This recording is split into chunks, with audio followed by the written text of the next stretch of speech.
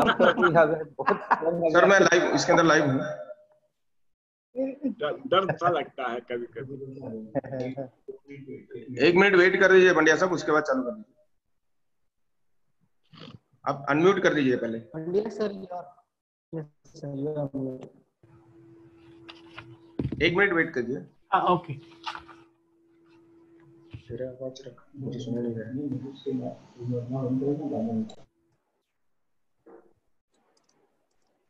If possible, give me a green signal.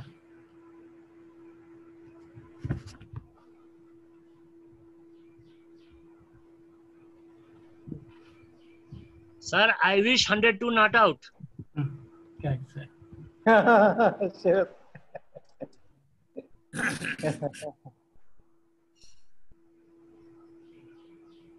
Yeah.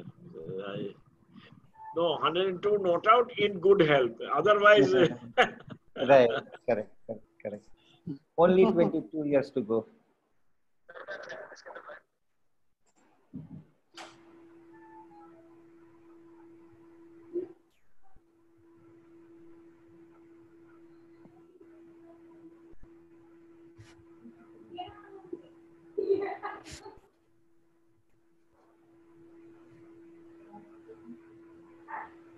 I think Arun Pratap sir, should I start now? I think 3 minutes to go. आप start कर दीजिए. Okay. Yes, sir. Yes, sir.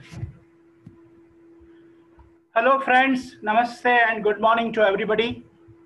Welcome to the webinar series on the century of quantum mechanics and steel going strong. Friend, today is the third and final day of our webinar series. And today we are very fortunate that Padma Shri Professor H.C. Verma sir is being with us online, and he is going to introduce our eminent speaker, Dr. Anand Kumar Jha.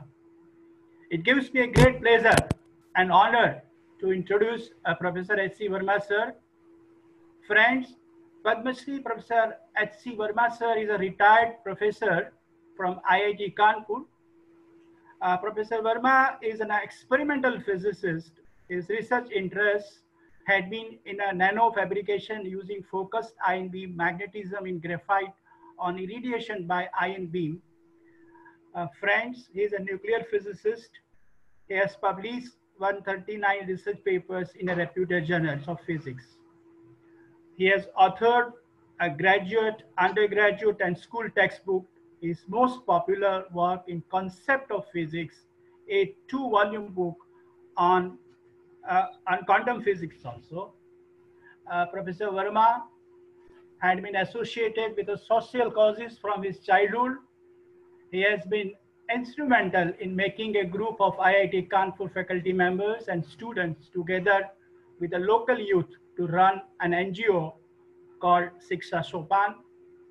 Through various centers in the villages around IIT Kanpur, Shiksha Sopan is in a direct daily contact with about 250 families. And under the leadership of Professor Verma sir, at these centers, Indian values and cultures are taught together with giving them an educational help. Shiksha Sopan runs a various scholarship program which helps the poorest of poor to continue education. Friends, Professor Verma has developed more than 600 physics experiments which can be used by teachers as a demo in their classroom. He has also produced a set of 45 video lectures in Hindi at school levels. He conducts workshops of physics school teachers where he impresses upon using demo-based physics teaching in which students can connect science with life. Through this extensive series of workshops, Professor Verma sir has motivated large number of physics teachers of our country. His latest focus have been conducting a free online courses for BSc students across small cities and towns in the Hindi belt. Recently, in the lockdown period, to activate the physics educators, he has conducted 8-week online courses learning physics through simple experiments. Every year in summer, Professor Verma sir conducts a 6-day workshops of about 50 Utsahi physics teachers. Based on this camp, workshop, interaction, and 26 teachers have opened their own laboratories, and these laboratories are known as Anvishikas. In 2011, Professor Verma initiated a new project called National Anvishika Network of India, we call NANI, which has become a flagship program of Indian Association of Physics Teachers. Friends, Professor Verma is an executive committee member of Indian Association of Physics Teachers, which works for physics education in school and colleges. He has been awarded many prestigious awards, and recently in the year of 2020, the government of India honored him the Padma Shri, the fourth highest civilian award in the Republic of India.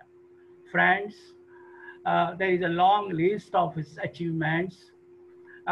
Here with us, we have Honorable Professor Vice Chancellor Sir, Professor Parimal Sir is present.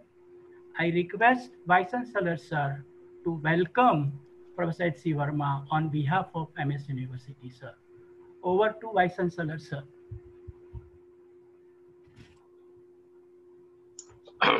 Yeah, Namaskar, Suprabhat. Let me at the outset appreciate the efforts that have been put in by our Honorable Dean, Professor Arun Pratap, Faculty of Technology and Engineering. It is indeed, a matter of pleasure and privilege for the university, to become a hub for so many stalwarts. And I was very keenly listening, to the credentials, the contribution that Padma Shri Professor H.C. Verma sir has made. A small request which I would like to make on behalf of the University to Professor Arun Pratap, because I think I'm tempted to, do that after listening Dr. T.C. Pandya from the Gujarat Science Academy.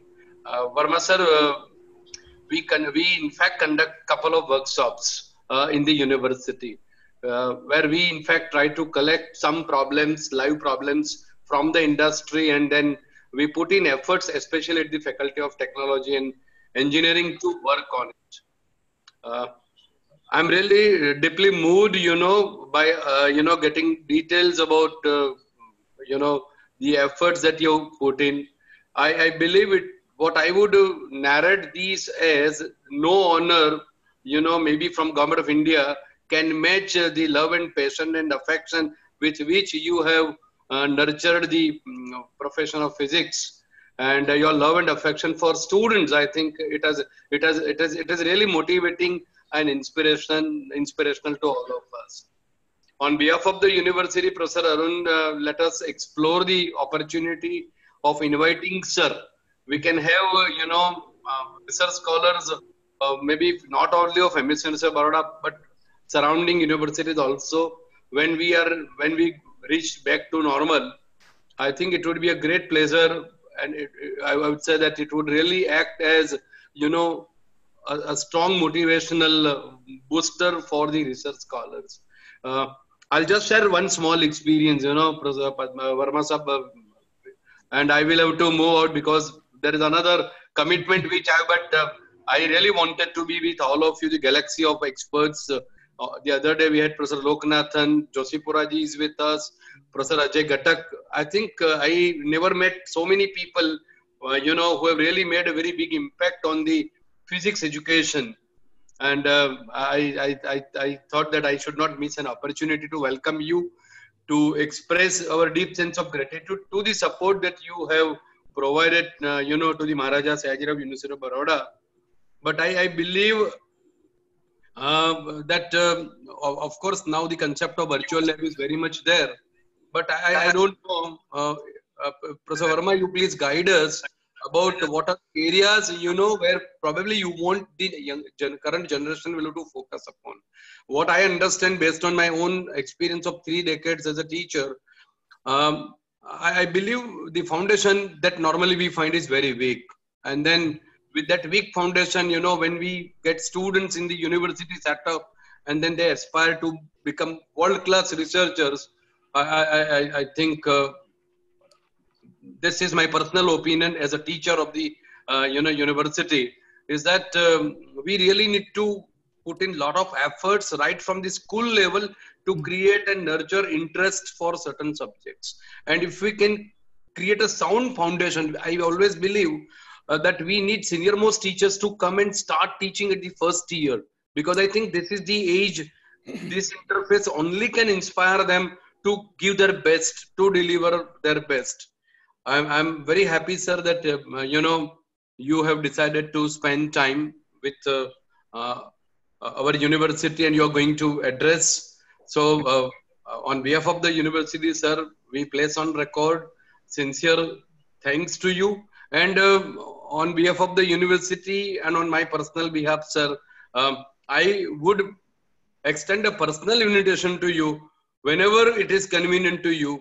I think as per your convenience, I would request all the heads of the departments, and particularly Professor Arun Pratap and all my young team of Department of Physics and Applied Physics, that let us create an opportunity for sir to come here and spend some time as per his convenience. I know he remains very busy, but I think sir, if you can come, because no technology on this earth can replace the one-to-one interface, the human interface, I think, which is very, very crucial.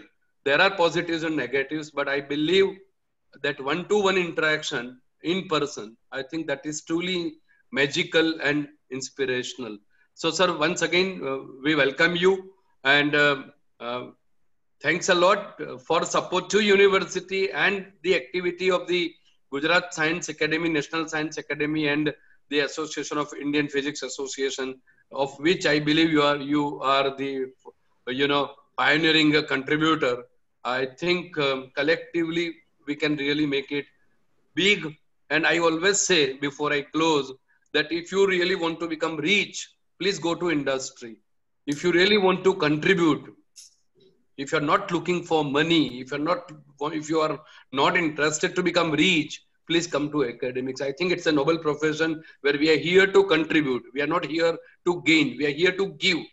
I think I'm really touched with the philosophy. The way Dr. Pandya introduced you.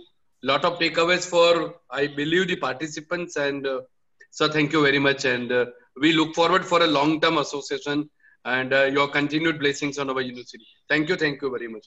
Namaskar. Thank you. Namaskar. Professor Pandya and Professor Vyas, can I just say one sentence to Professor Verma? Yes, sir. Yes, sir. Thank you, Professor Verma.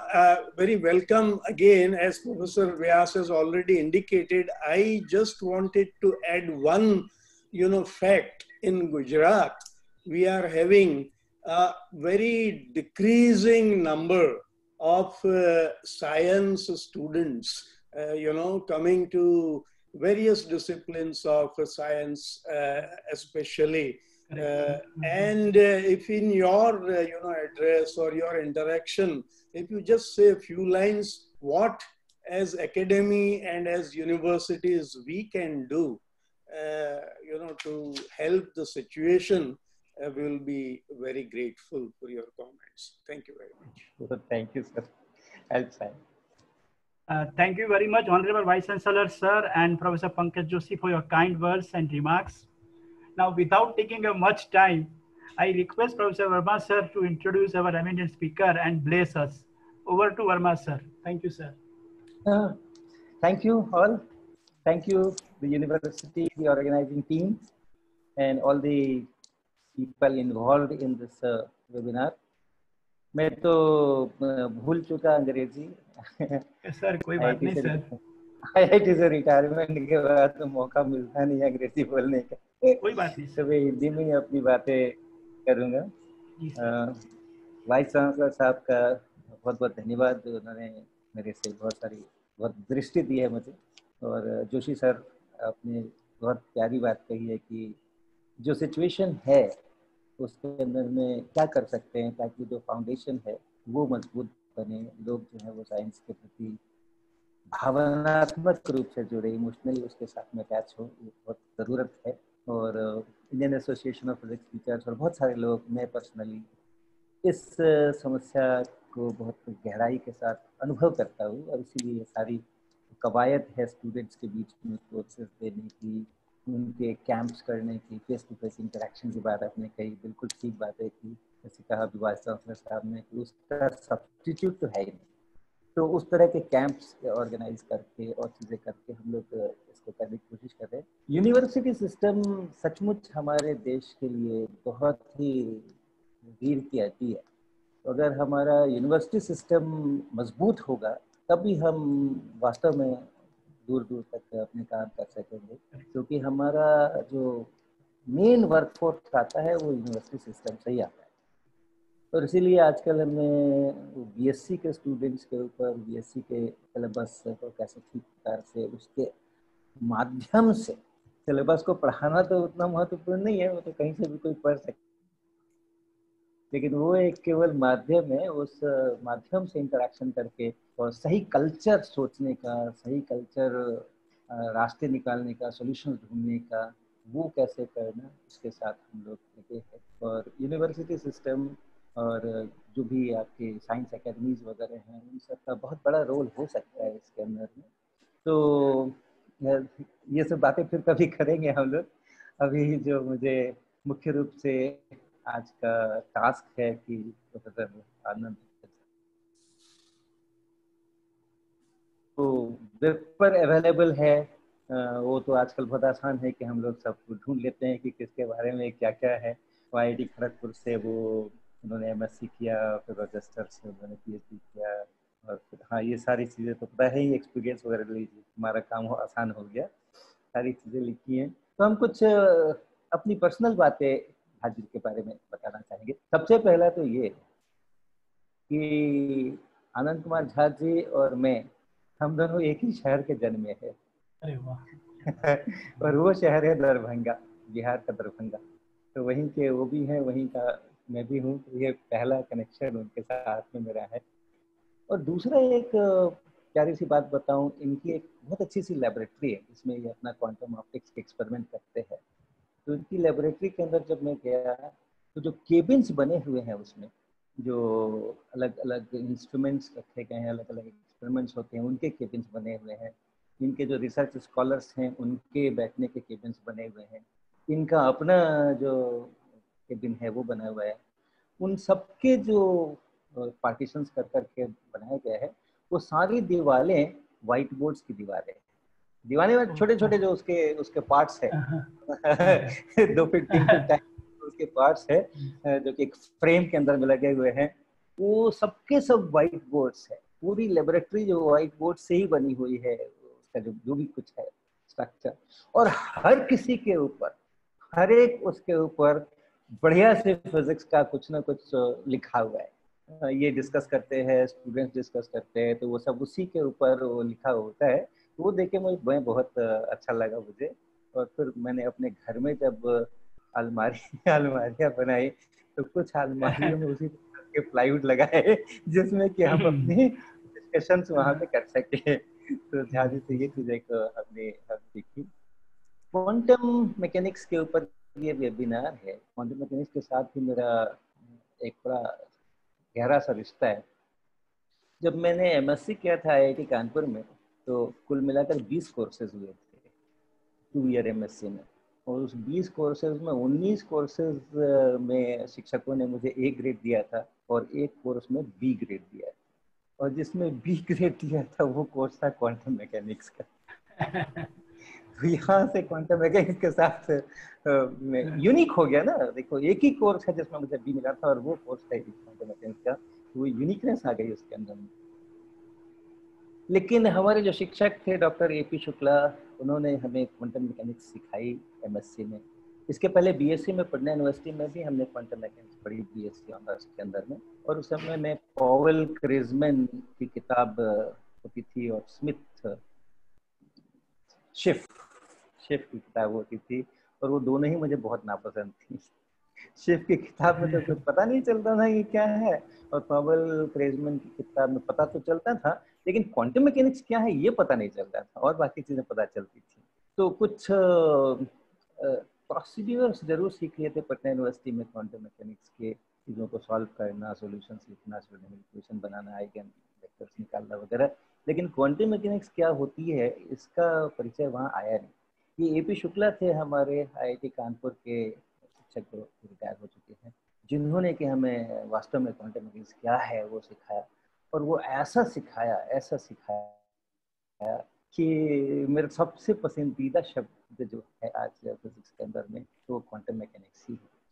तो बहुत मज़ा आता है quantum mechanics को पढ़ने में, सुनने में, पढ़ाने में, ये करने में, और उसके ऊपर ये पूरा वेबिनार आपने अरेंज किया है, ये बहुत ही मेरे लिए बहुत प्यारी बात है, बहुत खुशी की बात है।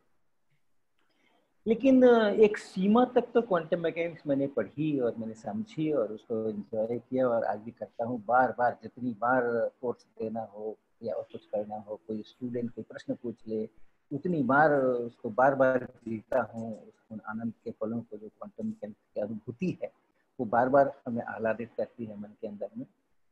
लेकिन ये जो मॉडर्न आजकल, उसमें भी एक जो अभी की शताब्दी में, इस शताब्दी के अंदर में जो कुछ हो रहा है, और क्वांटम एंटेंगलमेंट और क्वांटम ऑप्टिक्स उसमें से एक है, वो चीज़ें अभी मेरे को कुछ भी पता है नहीं। और बच्चे बहुत पूछते हैं उसके बारे में, एक्साइटमेंट बहुत है उसके बारे में। तो जब मैंने Indian association of physics teachers में इनका एक NGEP national graduate examination in physics होता है, तो उसमें से कुछ जो सेलेक्टेड फर्स्ट ईयर के, जो बीएससी फर्स्ट ईयर के स्टूडेंट्स हैं, उसमें से टॉप कुछ 35-40 बच्चों का हम लोगों ने आईआईटी कानपुर में कैंप किया, रेसिडेंशियल, लगभग 2 सप्ताह का। और उसके अंदर में हमने डॉक्टर आनंद कुमार झा जी को इस क्वांटम इंटेंगलमेंट को इंट्रोड्यूस करने का दायित्व दिया। तो पहला एकेडमिक इंटरेक्शन मेरा इनके साथ में वहाँ पे आया। तो वो पूरा इनके जितने लेक्चर्स हुए वो सारे मैंने अटेंड किए बिल्कुल बैठ करके, क्योंकि मुझे भी सीखना था कि ये होता क्या है जिसकी इतनी चर्चा है, जिसका इतना जलवा है, जिसका आज की दुनिया के अंदर में होता क्या है। और उस समय में वो इंटेंगलमेंट मुझे कितना समझ आया वो पता नहीं, लेकिन इनका जो टीचिंग का स्टाइल है और स्टूडेंट्स के साथ इंटरेक्ट करने का जो स्टाइल है, उसने मुझे इनका कायल बना दिया। और उसके पहले चूंकि क्वांटम मैकेनिक्स के लेक्चर हो चुके थे उस कैंप के अंदर में, तो इनका काम थोड़ा आसान था। लेकिन वो किस तरह से बेसिक्स से लेकर के चलना, स्टूडेंट्स के साथ में कैसे जुड़ना और जोड़ना उनको, वो बहुत ही अद्भुत रहा था वो। और उसके बाद से फिर दोबारा जब भी इस तरह का कैंप हो या इस तरह की चीज़ हो, तो मैं इनको ज़रूर कहता हूँ कि आपके लेक्चर्स तो होने ही चाहिए। तो अभी इस मार्च महीने में भी हमने बीएससी के स्टूडेंट्स का एक कैंप किया था अपने शिक्षा दुकान के सेंटर पे। वो भी एक ऑनलाइन कोर्स किया था हमने क्वांटम मैकेनिक्स के ऊपर, बेसिक्स ऑफ क्वांटम मैकेनिक्स। तो उसमें जितने करीबन 26,000-27,000 स्टूडेंट इनरोल हुए थे उस कोर्स के अंदर में, तो उनमें से चुन करके और कुछ 25-26 स्टूडेंट्स को हमने यहाँ पर एक रेजिडेंशियल कैंप 10 दिन का दिया, ताकि वो इंटरेक्ट कर सके हम लोगों के साथ में, आईआईटी कानपुर के जो लोग हैं उनके साथ में एक साथ रह सकें, एक साथ रह करके। और जो जिंदगी से सीखना होता है, जो वो भी बहुत महत्वपूर्ण है। नाश्ता करते समय में, चाय पीते समय में, रात को डिनर के बाद, डिनर के पहले, वो सब जो चर्चाएं होती हैं, इंटरेक्शंस होते हैं, एक दूसरे की ज़िंदगी को देखते हैं, वहाँ से बहुत मोटिवेशन और बहुत इंस्पिरेशन मिलता है।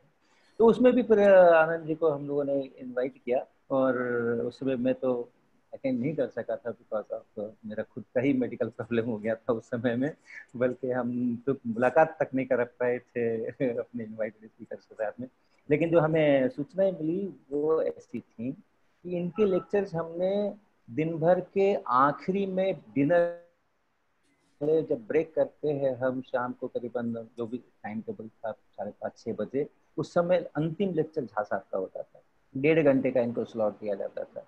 उसके बाद एक 2 घंटे का ब्रेक होता था, और उसके बाद डिनर होता था। फिर डिनर के बाद हम लोग दोबारा बैठते थे। हम लोग मतलब जो कैंप के पार्टिसिपेंट्स थे और प्लस जो रिसोर्स पर्सन थे, जो लोकल जो रात को वहीं रहते थे, तो वो सब फिर अपना बैठते थे, वो चलता था। और मुझे पता ये चला कि ये 1.5 घंटे का के जो समय सीमा है, इनको आनंद कुमार झा जी को बिल्कुल किसी दिन भी मानने नहीं दिया गया। और वो 1.5 घंटे की जगह 2.5 घंटे और 3 घंटे तक इनकी क्लासेस क्योंकि उसके बाद वो ब्रेक था, किसी दूसरे का क्लास होता तो मजबूरी होती, लेकिन उसके बाद तो वो डिनर का ब्रेक था 2 घंटा। उस 2 घंटे के पूरे ब्रेक के अंदर में इनको लोग छोड़ते ही नहीं थे और क्लासरूम से ही बाहर नहीं निकलने देते थे। इनका 1.5 घंटे का क्लास 2 घंटे, 2.5 घंटे, 3 घंटे तक चलता था।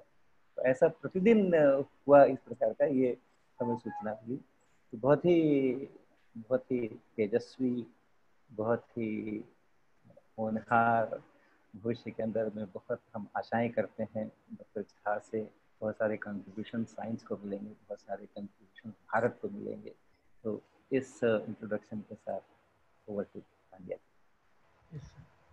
Thank you very much, sir, for a kind introduction, sir. Thank you. And now we request Dr. Anand Kumar Jha for his talk on quantum entanglement.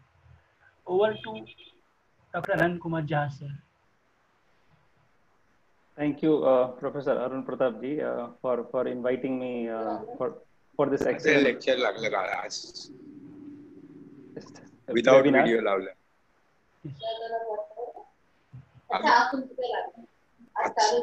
आज चालू झालं ते लावलं.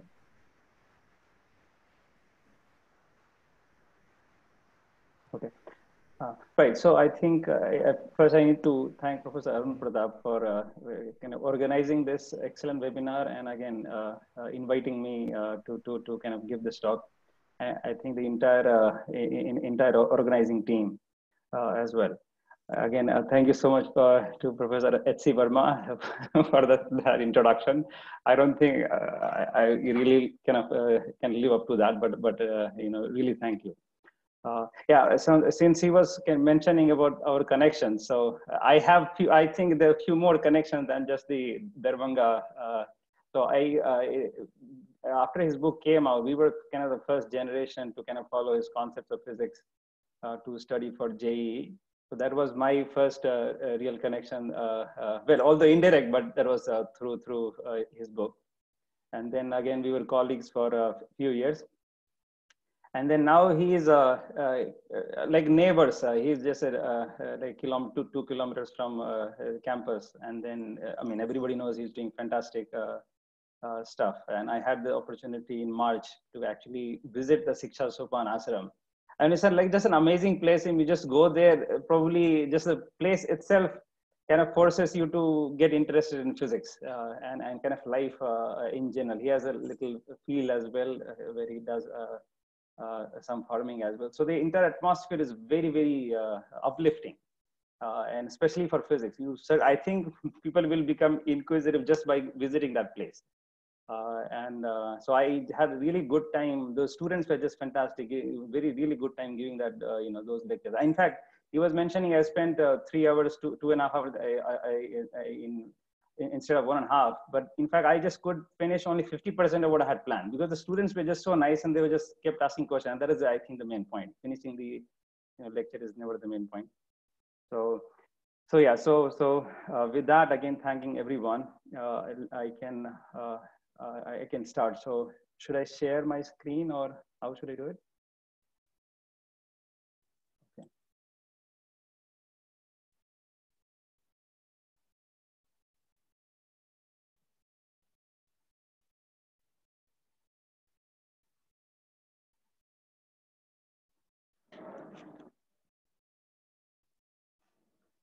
Is it visible? Yes, sir. Okay. So today I'm talking about quantum entanglement. I think there have been fantastic talks on different aspects of quantum mechanics in the last 2 days. And today I will try to focus mostly on the very basics of quantum entanglement. And I think I will just try to convey what exactly quantum entanglement is, at least some intuition about it. And just hint at what are the applications that people think that one can do with this quantum entanglement. So I'll just try to kind of have a sketch of that. So, and in the entire process, I will try to keep the math to a minimal level. So with that, let me get started. So first of all, what is quantum entanglement? So this is although it's incorrect, but it's a cartoon picture of, you know, what is the popular way of thinking about entanglement. So entanglement is like if the two particles are entangled, then if one is disturbed, both gets affected. So that is the kind of popular notion of entanglement, although it is not entirely correct, but that kind of conveys the idea that these two parties are not independent. If one is disturbed, the other one gets disturbed as well. But this feature was not that liked by Einstein and his the other researchers at that point.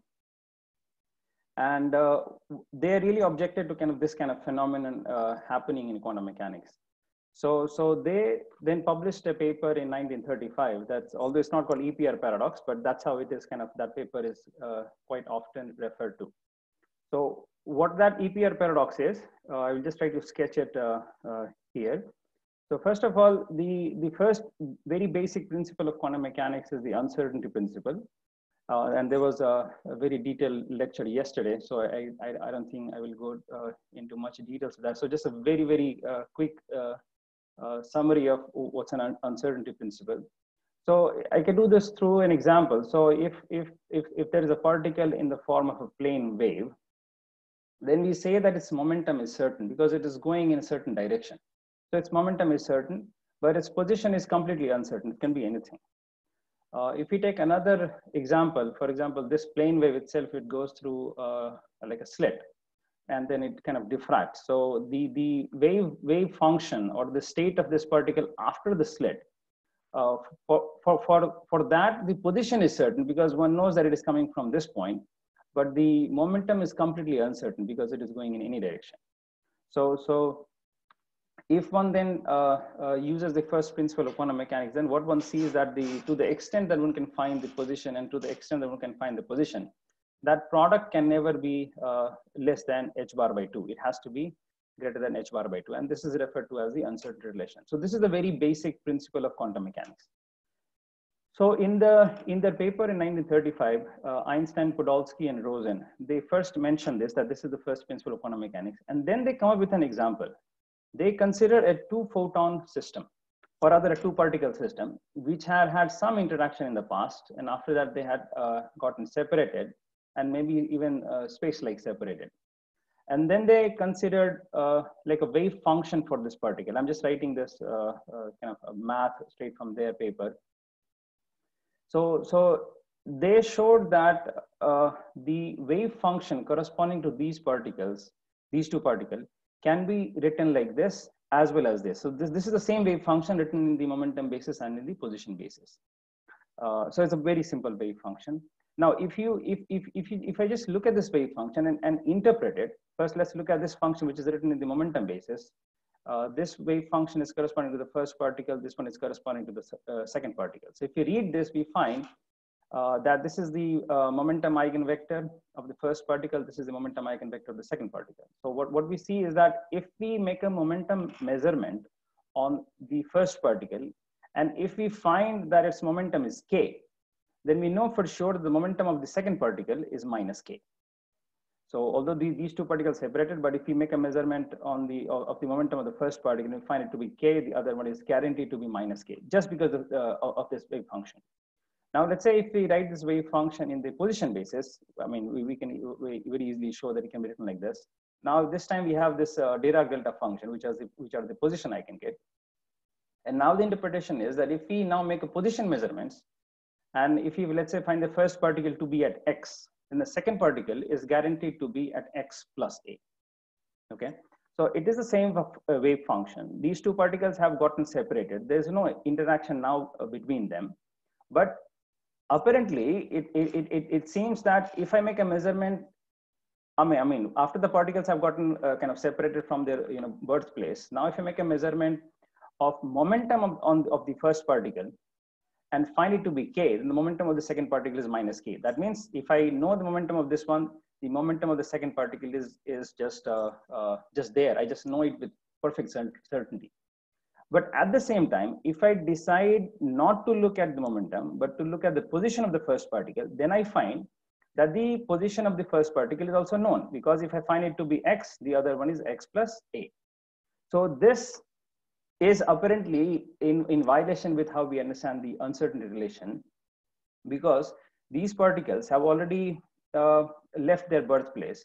So their individual wave functions are fixed. If they are in position eigengate, they will go as position eigengate. If they are in momentum eigengate, they will continue in momentum eigengate.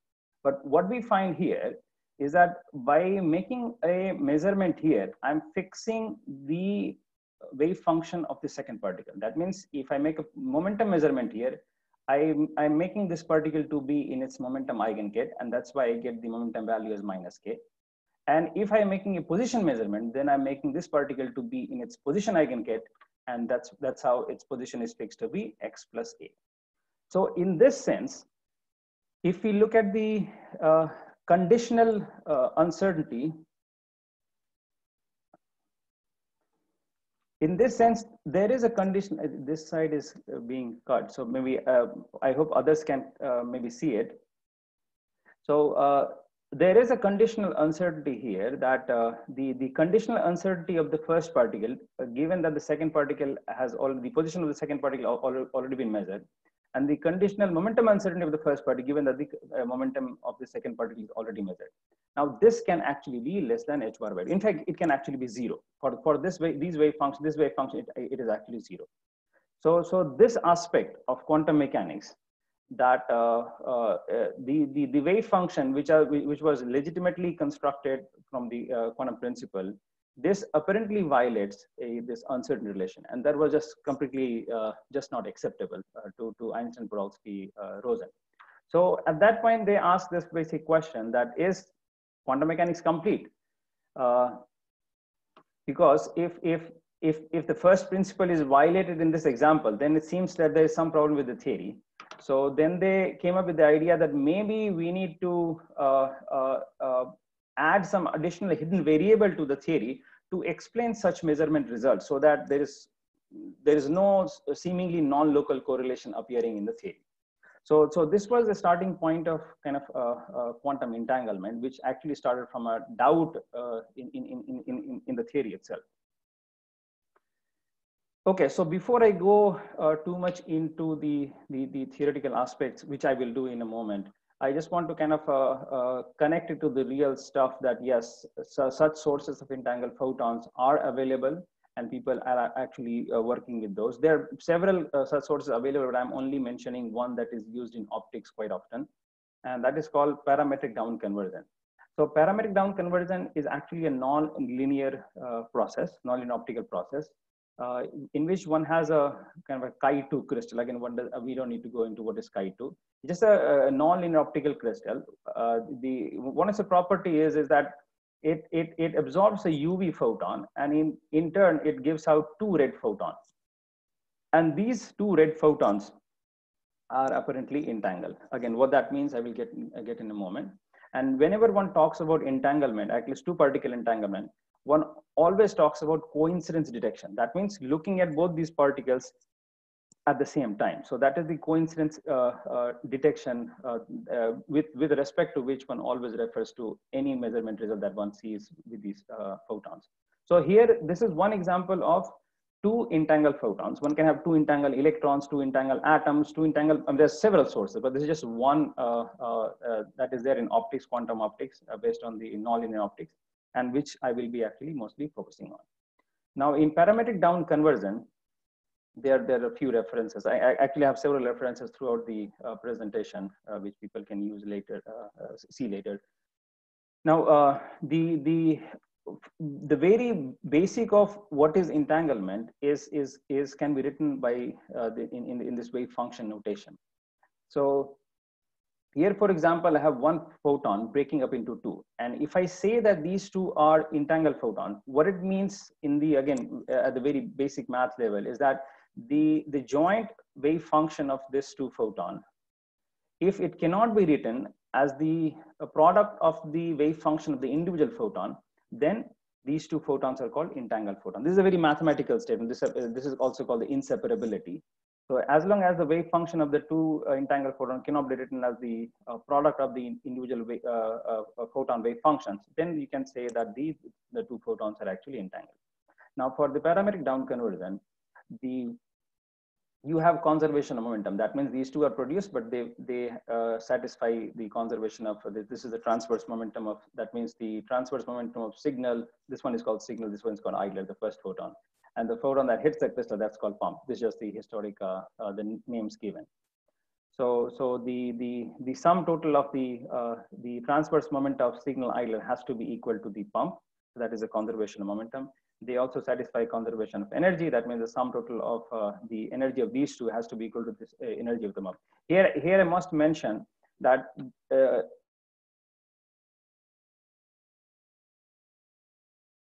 I can be anything. This conservation just restricts that the sum has to equal to omega p, but omega s and omega I independently can be anything. So this is a very broadband photon. This is a very broadband photon. This is a very, very narrowband photon. But these two are entangled in, well, we'll get to that. The other thing that they have to follow is also the conservation of orbital angular momentum. That means the orbital angular momentum of signal plus the idler has to equal to the orbital angular momentum of the pump photon. So I think just a very quick thing, because many people may not be aware of the orbital angular momentum of photon. So when we say orbital angular momentum of photon, one actually refers to like a electromagnetic mode, and more specifically to the Laguerre-Gaussian mode. And it was shown in this paper that for Laguerre-Gaussian mode, if you collect enough energy density so that the total energy is h bar omega, then for that much energy, the total orbital angular momentum is LH bar. So in that sense, per photon, there is a h bar L energy in the Laguerre-Gaussian modes of this photon. So when we say orbital angular momentum of photon, we mean that per h bar omega energy, it has LH bar orbital angular momentum. Okay, so as I said, there are other methods of producing entangled photon. For example, there's something called 4-wave mixing, which is a Chi3 process, but there are other processes as well. We have semiconductor, superconducting qubits. There's several other platforms nowadays, but I will only be concentrating on optics, and even in optics, just parametric down conversion. Okay, so now, again, just give a broad idea of what is entanglement. So these photons are, first of all, entanglement in position and momentum. And what that means can be written in terms of the EPR argument, that if the conditional uncertainty, position uncertainty of first particle and conditional momentum uncertainty of first particle, if the product is less than h bar by 2, then we can say that they're entangled in position and momentum. So not only position momentum, these photons can also be entangled in time and energy. And the argument will be same, that the uncertainty in the arrival time of the first particle, after we know the arrival time of the second particle, times the uncertainty in the energy of the first particle, once we know the energy of the second particle, that product has to be h bar by less than h bar by 2. And again, for the you can have entanglement in angular position orbital angular momentum as well. So I think, again, people may not be familiar with this orbital angular momentum. So when we say angular position, I imagine a circular slit, and in that in that circle, if you cut a slit, then the angular position of that slit, that is what we refer to as angular position. This is just an angle analog of a position, and orbital angular momentum plays the same role as kind of momentum. And again, it has been shown that the angular position and orbital angular momentum, they form a Fourier pair. So just like position momentum, one also has this conditional uncertainty relation in orbital angular momentum and angular position. And if that is violated, that means it is entangled in angular position orbital angular momentum. So these are all referred to as continuous variable entanglement, because again, position momentum, these are all continuous variable, because except L, which is actually discrete, but phi, which is angle, that is again a continuous. So this all falls within what is called continuous variable entanglement. Now, in addition to continuous variable entanglement, there's an entanglement in polarization as well. Now, this is polarization is a two-dimensional basis, a two-dimensional degree of freedom. Hence, this entanglement is referred to as two-dimensional entanglement. There are other examples. For example, spin, which is like equivalent to kind of polarization. And you can have in atomic system, you can have 3-level atoms, 4-level atoms, and there it will be 3-level entanglement, 4-level entanglement. But this is one concrete example of discrete entanglement. These are continuous variable entanglement. Now, what it means, what entanglement really means, again, I will try to first convey this through polarization entanglement because it is relatively simpler.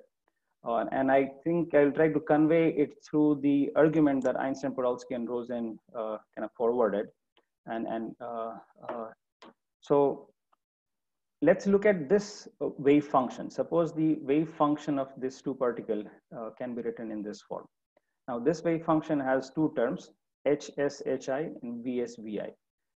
So this is a two particle wave function. This is also a two particle wave function. And this psi is a superposition of these two particle wave functions.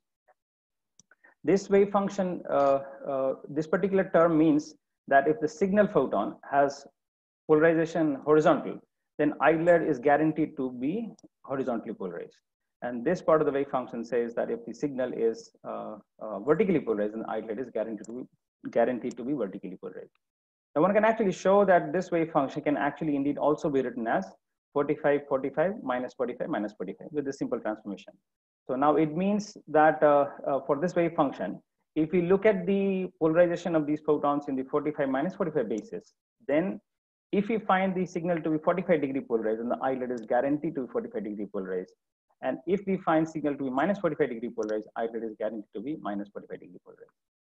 So this is a very simple entangled wave function in polarization. In fact, it's a maximally entangled state in polarization. That is one example. So with this particular example, I will try to kind of convey the sense of entanglement through kind of negating things and through the same argument that EPR we're actually using. So let us do let us do an experiment. So this experiment is that this is a source of entangled photon.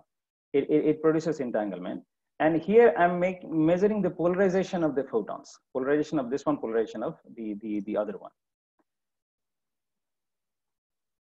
Now, in addition, in parallel, I have a different way of doing things as well. In this one, I don't have a single source of entangled photon, right? Rather, I have two separate sources, and each source produces one photon. Okay. Now, I can have several connections. I can Hiddle variable, several very complicated, although but classical connections between the two sources. So several rules I can have between them, and that's how they can also they can produce these two photons. So now the task is that suppose we are given this measurement outcome about a certain experiment, and that measurement outcome is that somebody finds that if the signal photon in this experiment has horizontal polarization, then the idler photon also has horizontal polarization. And whenever the signal is found to have vertical polarization, idler is also found to have vertical polarization. Now this is a measurement outcome. Now one has to kind of, the challenge is to design an experiment that will actually produce such measurement outcome. Now first we will do it quantum mechanically. So quantum mechanically it is very easy. If this is the wave function, entangled photon wave function, then it will actually produce this measurement outcome. That means whenever I measure a signal and find it to be horizontal, idler is guaranteed to be horizontal. Whenever I measure signal and find it to be vertical, idler is also vertical. Now the question is, can I produce the same measurement outcome using such an arrangement? That means having two independent sources, which may or may not have connections, but having these independent sources. And the answer in this case is yes. So what are the rules that will actually produce this measurement outcome and still be independent sources? So suppose if we have the rule between these sources, that both these sources emit simultaneously and emit the same polarization. So this is a photon gun, this is a photon gun. And the rule that I have, the gun needs to be kind of fired simultaneously. And if this one is firing horizontally polarized, this one also has to fire horizontally polarized. If this one is firing vertical, this also has to be vertical. And the second rule is that 50%, although it's randomly, but 50% of the time, this has to fire both horizontal, and 50% time, both have to fire vertical. Now, with this rule, I can get exactly the same measurement outcome. That what are the rules? The rules are both the sources are emitting simultaneously, and randomly 50% of the time on an average, both emit horizontal, and again, randomly 50% of the time on an average, they both emit vertical. And with that, one can actually very easily see that this will actually produce the same measurement outcome. So then the question is this this kind of correlation, this kind of measurement outcome, does it indicate entanglement? The answer is no, because I can actually do it through such as arrangement as well. Let's take another example. And this time I'm doing my measurement in the 45 minus 45 basis. The polarizers are at 45 minus 45. And the measurement outcome one has is that if the signal photon is found to be with 45 degree polarization, eyelid is also with 45 degree. If the signal is with minus 45, eyelid is also found to be minus 45 degree. How do I do it quantum mechanically? Well, this wave function will do it. If I have a source producing this kind of wave function, then that is guaranteed to give me this measurement outcome. How do we do it classically using these two independent sources? Well, again, the very similar rules. Both source emit simultaneously the same polarization, 50% of the time 45 degree, 50% of the time minus 45 degree. And these three simple rules will make sure that one has the same outcome through these two independent sources as well. Now, is this entanglement? Well, of course, no. Okay, let's look at the third example. Now, this time, the measurement outcome is that that somebody measures is that if the signal photon is horizontal, eyelid is also horizontal. If the signal photon is vertical, eyelid is vertical. At the same time, if the signal photon was measurement in the 45 minus 45 basis, then, and if the signal photon is found to be 45, then eyelid is also 45. Signal is minus 45, eyelid is also minus 45. So they are correlated not only in horizontal vertical, but also in 45 minus 45 at the same time. Now, can we reproduce this measurement outcome quantum mechanically? Yes. It's the same wave function as long as I can produce the same wave function, because this wave function can be written like this as well. And so this just satisfies, this measurement outcome. Hence, this wave function quantum mechanically will actually reproduce this particular measurement outcome. Now, the question is, can we actually do it, reproduce this measurement outcome using two independent classical sources? And this is a challenge. And in fact, if anybody can do it, well, this cannot be done. This actually, so when I do it in the class, usually I give students a few minutes to kind of think, and they come up with answer. Usually, it just cannot be done. One of the particular suggestion that students would actually come up with is that maybe this time we could do 25% of the time, horizontal, 25% vertical, 25% time 45 and minus 45. But that does not work. The reason for that is that if suppose these two are producing two horizontally polarized photon, two horizontally polarized photon, but if I decide to look in the 45 minus 45 basis, now since this was horizontal, there is a 50% chance that I might get it in the 45 minus 45 basis. So if this is horizontal vertical, then there is a finite probability that I might end up getting a 45 here and a minus 45 here. Okay, so this perfect correlation that whenever it's a 45 here, eyelid is also 45, that cannot be reproduced. So then, is this entanglement? And yes, this is entanglement. So if I can sum this up in like a one sentence as to what entanglement is. So entanglement always is a simultaneous correlation in two separate conjugate bases. So for example, in the case of polarization, horizontal vertical and 45 minus 45 bases, these are two conjugate bases. And if one has a perfect correlation in both these bases at the same time, then that is entanglement.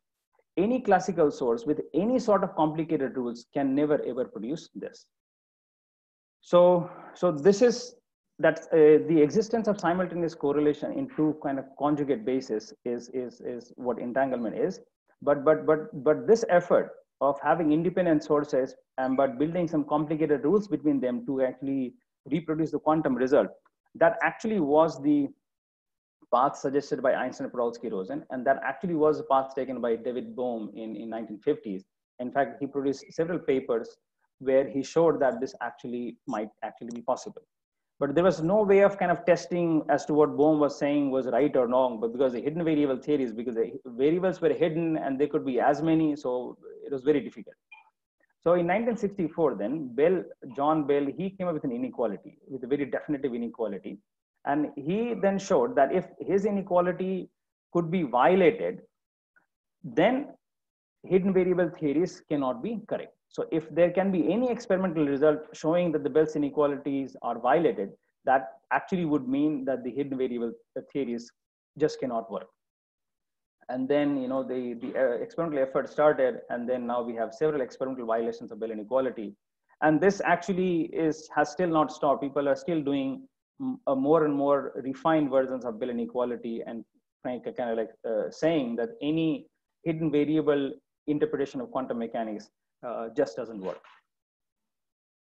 Okay, so just give you some very basic idea of what Bell's inequality. Again, this is a very mathematical stuff, so I actually will not go into it, but we'll just give you a flavor of what actually is Bell inequality. So in Bell inequality, you actually consider an experiment in like a two-dimensional basis, like a polarization basis, and then you construct a quantity called S, which are like separate measurements, E settings, and S is you know, it's just a mathematical quantity, and each of this quantity is basically based on, you know, these measurements that you make. Now N is the coincidence measurement, that the joint probability of detecting signal at polarization alpha and idler at polarization beta, and so on and so forth. So you get these quantities through experiment, and then through this you construct this quantity, and for certain set of parameters, what Bell shows that if this value has to be less than for any hidden variable theory, and if this value can go up to 2√2 for quantum mechanics. So if two particles are quantum correlated, they can yield value of S up to 2√2. But if it's only hidden variable type theory, then the value of S maximum can be 2. So this was a very definitive theory. And then using such entangled state, people actually showed first in 1981 using atomic cascade, and then using parametric down conversion later, that yes, Bell inequality is indeed violated. And so that was probably the end of this local hidden variable interpretation of quantum mechanics, that it is now kind of well understood that yes, you can't have the local hidden variable interpretation of quantum mechanics, and that entanglement, or rather quantum entanglement is therefore real. Okay, so let me go back to these the different types of entanglement I was actually referring to. And then now I start with the polarization, but now people have shown Bell inequality in these variables as well. Although Bell inequality was for two-dimensional basis only, then how do you do the Bell inequality with a continuous variable? So you do it by kind of discretizing the basis. This is in a sense making a small subspace and actually showing this is I would say not, you know, proper Bell inequality violation. Proper has to be in the polarization basis, but nevertheless, even by making a two-dimensional subspace, people have actually shown the violation of Bell inequality.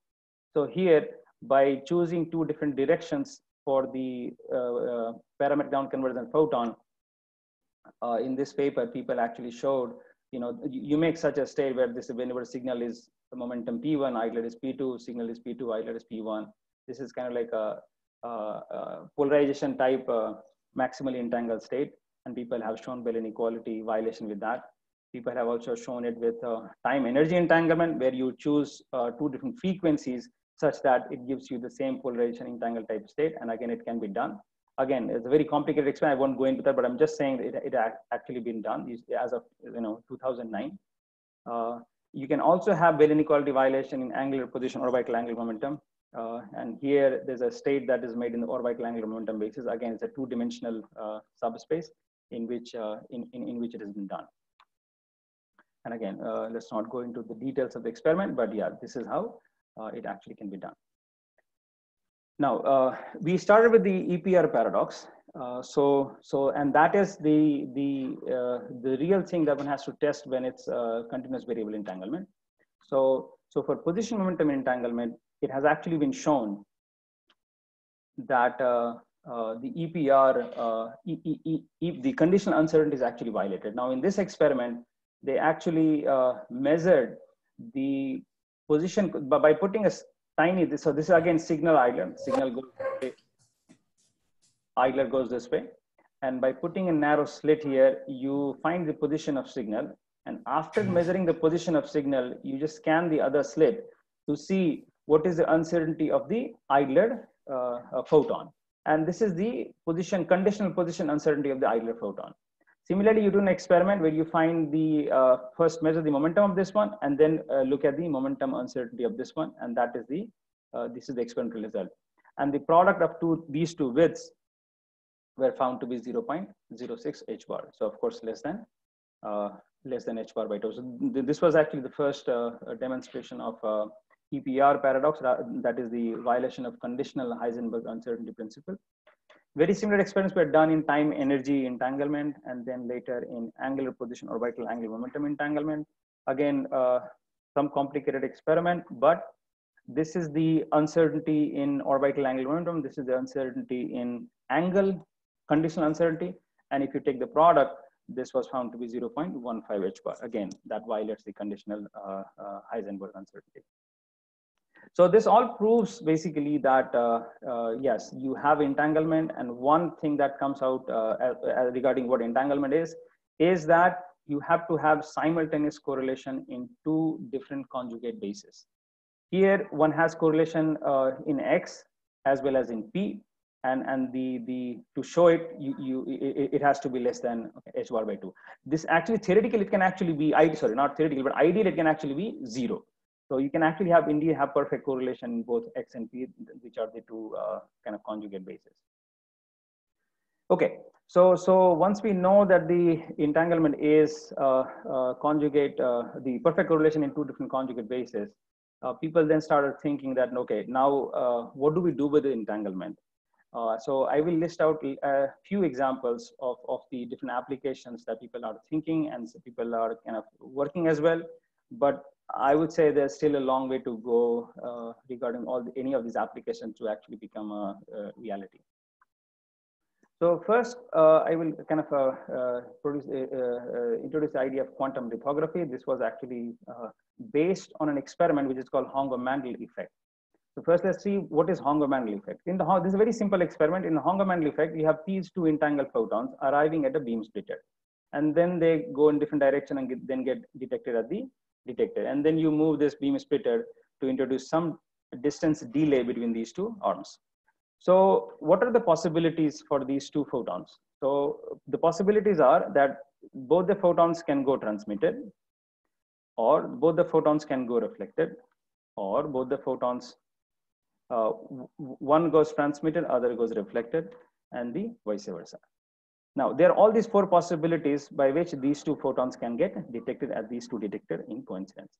But it turns out that when this X is 0, that means when this path length and that one is exactly equal, then the probability of these two happening becomes 0. And so you have just these two, the possibility that only these two can happen.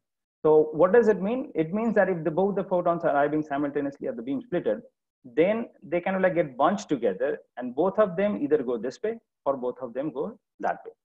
So if you actually look at the coincidence between the photons as a function of X, then you find that there is a 0 in the center. When X is 0, there is no coincidence. And at that point, and that exact point, both these photons are either going this way or going that way.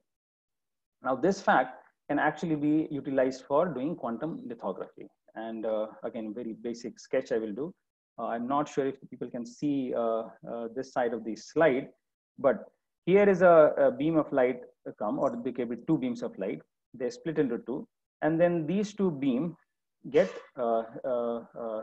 combined.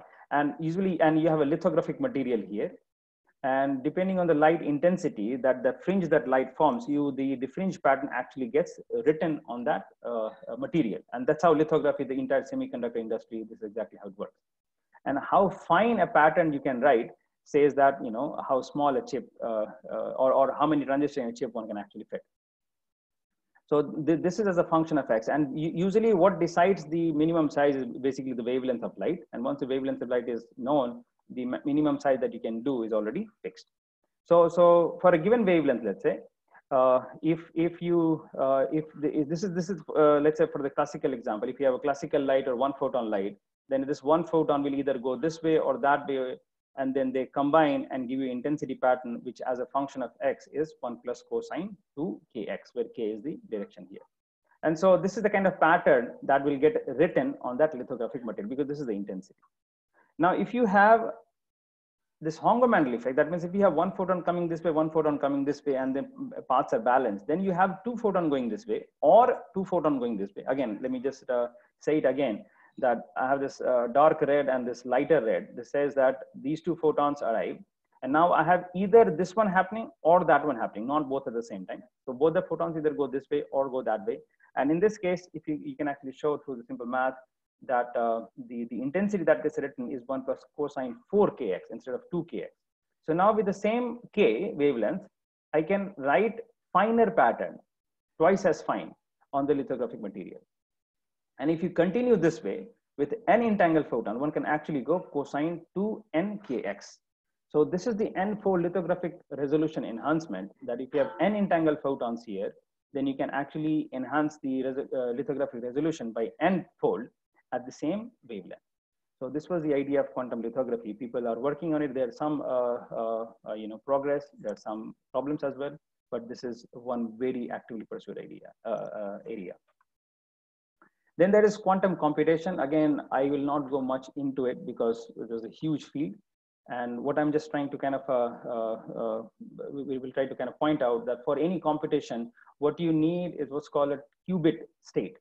And since it's a quantum entanglement, here we have 2 qubit state. 1 qubit means a particle which stays in 2-dimensional. For example, transistor is like a bit, which is like 0 or 1. And qubit means a quantum bit, where it can be 0, 1, 0 plus 1, all kinds of superposition. 2 qubit means the 2 separate particle, and each is in this 2. So once you have such state, then you can do kind of computation. So I'm just trying to kind of list here that what are the different bases in which these 2 qubit states have been successfully made. First is the polarization basis. People have successfully shown that you can actually indeed make polarization qubits. This is again the parametric down conversion photon. You choose the polarization basis, and actually one can actually do it. The 2 qubit states have also been made in the what's called time bin basis. This is a little strange basis, but apparently this has several benefits in long distance quantum communication. So here, if you look at this setup, the basis here is just the kind of the direction in a sense, which is the temporal size. And in this case, I can have both these photons going this way, that way, or like this way and that way. So the bases become long, long, and short, short. So all this is a very strange basis, but people have shown that you can use this basis even to do.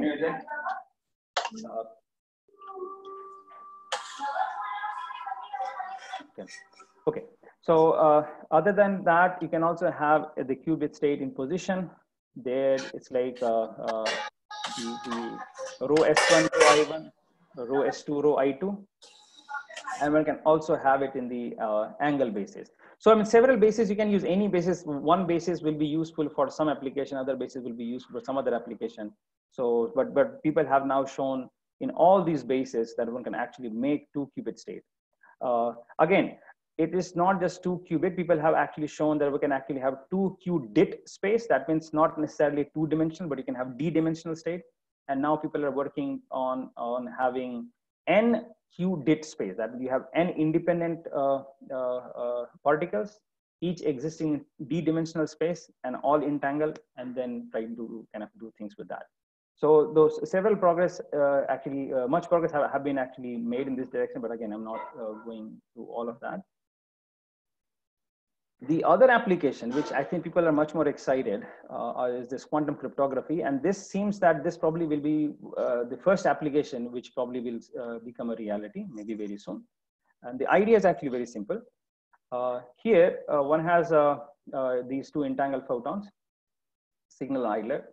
Now, Alice is one party. This is the Alice and Bob. These are the 2 particles used in this quantum cryptography language. So Alice is one party, Bob is one party, and what they are trying to do is to do quantum or do cryptography between them, which essentially means they actually want to share a secret key, or rather they want to share a key in a secret manner. And that key is just a string of numbers. So how do they do it? So the arrangement is that you have this 2 photons entangled in polarization. So I can write this state as HHVV, Or I can also write this as 45, 45 minus 45. So I'm writing 45 as D, there's a diagonal, and minus 45 as A, there's anti-diagonal. But it's the same state. I can write this in H and HV basis as well as in DA, that is 45 minus 45 basis.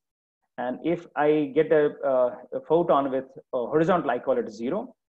If I get a photon with diagonal, I call it 0. But if I get it with vertical and anti-diagonal, then I call it 1. Okay. So both Alice and Bob will make independent measurement. Again, no joint correlation, nothing. The independent measurements they will actually make. And then later they will talk to each other to decide what measurement they actually got. So here is a scheme. Now, Alice is going to choose her basis randomly. That once the photons are out, she will then decide by flipping a coin or something as to whether she wants to do a measurement in the HV basis or in the diagonal anti-diagonal basis. Similarly, Bob will decide his basis randomly. That means whether he wants to look at an HV basis or diagonal anti-diagonal basis. And they are not talking to each other yet. So completely randomly and independently. So suppose this is the string of kind of basis that Alice decides. This is the string of basis that Bob decides. And suppose these are the numbers that get. That means when Alice chose the DA basis, she actually got the anti-diagonal photon. That's why it's 1. Next time, when the D2 photon came, she chose the horizontal vertical basis. And this time she got horizontal photon. And that's why it's 0. And so on and so forth. Now, first time when Alice was using DA, Bob actually happened to choose horizontal vertical basis, and he happened to get the horizontal photon. That's why it's 0. Second time, Bob chose again HV, and he happened to again get 0. So this is the string of basis they chose, Alice, Bob, and these are the string of numbers that Alice got, and this is the string of number that actually Bob got. Now, one thing to see here is that only when they happen to choose the same basis, the HV here, HV there, their measurement outcomes will be correlated. If they happen to choose 2 different bases, then the measurement outcomes need not be correlated. For example, if both Alice and Bob are working with this wave function, then whenever Alice sees H, Bob has to see H. Whenever Alice sees V, Bob has to see V. Or whenever they're working in DA basis, the results are correlated. But if Alice makes a measurement in H, V, and Bob makes a measurement in DA, then the results need not be. They can be correlated, because it might happen 50% time, but they need not be correlated all the time. So once this is done, then Alice and Bob get over phone, and then they only talk. They don't discuss what bits they actually got. They only talk which basis they used first time, second time, third time, and so on. So then Alice and Bob, they discovered that, okay, first time they did not use the same basis. So they will just discard this result. Second time they use the HV basis, both, hence they will keep this result, which is 0. Third time, again, they happen to use 2 different bases. Fourth time, 2 different bases. The fifth time is the same basis. So this way, they only keep those measurement outcomes when they happen to use the same basis. And in this case, in this particular simple example, this we see that at the end of it, we get a 0011, 0011. So although this string of numbers 0011 was never discussed between Alice and Bob, they actually ended up with exactly the same string of number. And this is the idea of quantum key distribution, that you ended up kind of secretly sharing this string of numbers, which is again just a 4-digit, but this is just to kind of give the basic idea. Now, again, I have just done the very basics of quantum cryptography. So this is the basic idea, and this idea works because of something called no cloning theorem, and those are the superposition principle in quantum mechanics.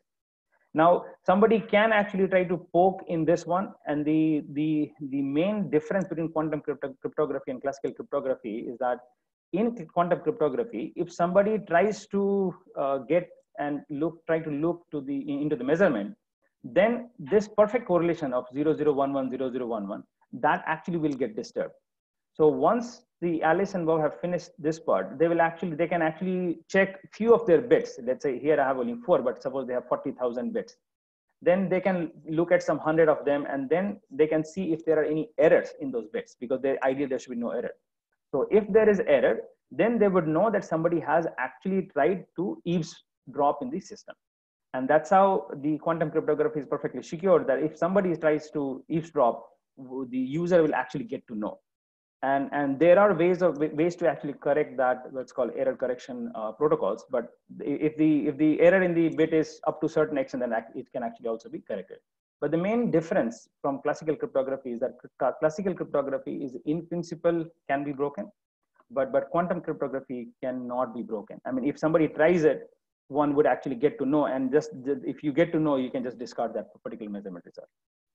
Okay, so that's quantum cryptography. And people have actually shown to some extent the quantum cryptography. This was in 1900s, and more recently people showed quantum cryptography over like 144 kilometers. Well, there's a lot still need to be done, but this is in principle people have actually shown. There's now even more recently, as of 2017, people have actually shown this quantum key distribution between ground to satellite station. This was done in actually one group in China. They actually did it.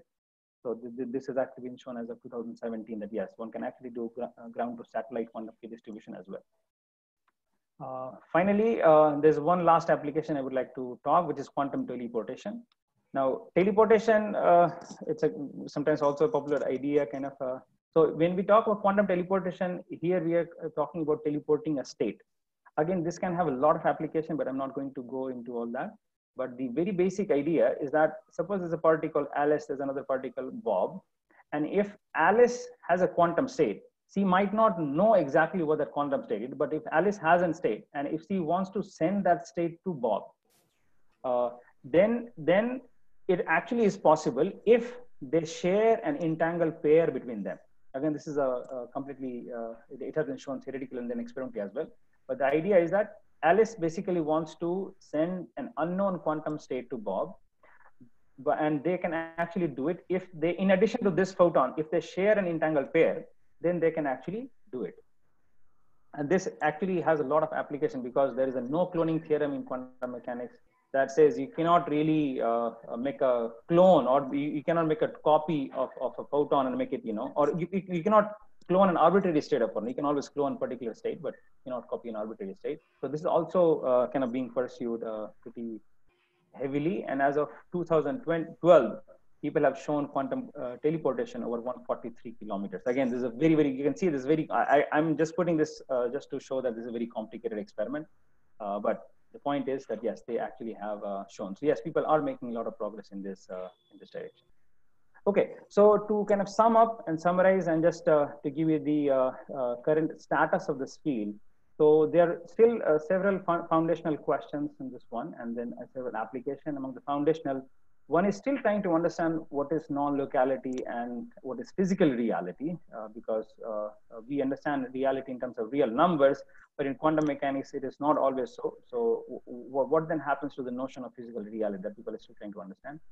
The physical origin of correlations between this entangled particle, also how this that particular correlation actually decays, and finally how to quantify that correlation, how to quantify that entanglement in a quantum state. This is a very this is a very important. The EPR paradox that I showed, that is just a witness that shows yes there is entanglement, no there's no entanglement, but how much entanglement, that is a completely separate question. And there's some progress have been made, but again, this still needs to be done. It has not been done for a generic quantum state. For some very simple quantum state, one can actually quantify. Now in application, again, there's several applications: quantum information, quantum cryptography, teleportation. And now the challenge is to prepare this 2-qubit state, n-qubit state.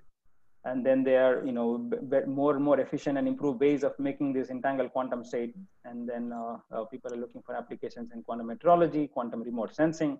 So, I mean, this area certainly touches both foundations and next generation kind of application. So with that, let me thank you all for your attention. And also, if anybody wants to kind of have any question later, you can email me at this akjhat.itk. And you can also visit my webpage if you're more interested in this and to know exactly what I have not presented my own research, but if you're interested in that, you can actually visit the webpage as well. So with that, let me thank you again. Thank you. Thank you very much, sir, for a very wonderful, exciting, interesting, and exciting talk, sir. Thank you. Really, we appreciate you explain the quantum entanglement and the latest applications. Wonderful, sir. Wonderful. Thank you very much, sir. And sir, we will have a now question answer session. So I request Dr. Pandya, Jignesh Pandya, to conduct the session. Over to Jignesh bhai.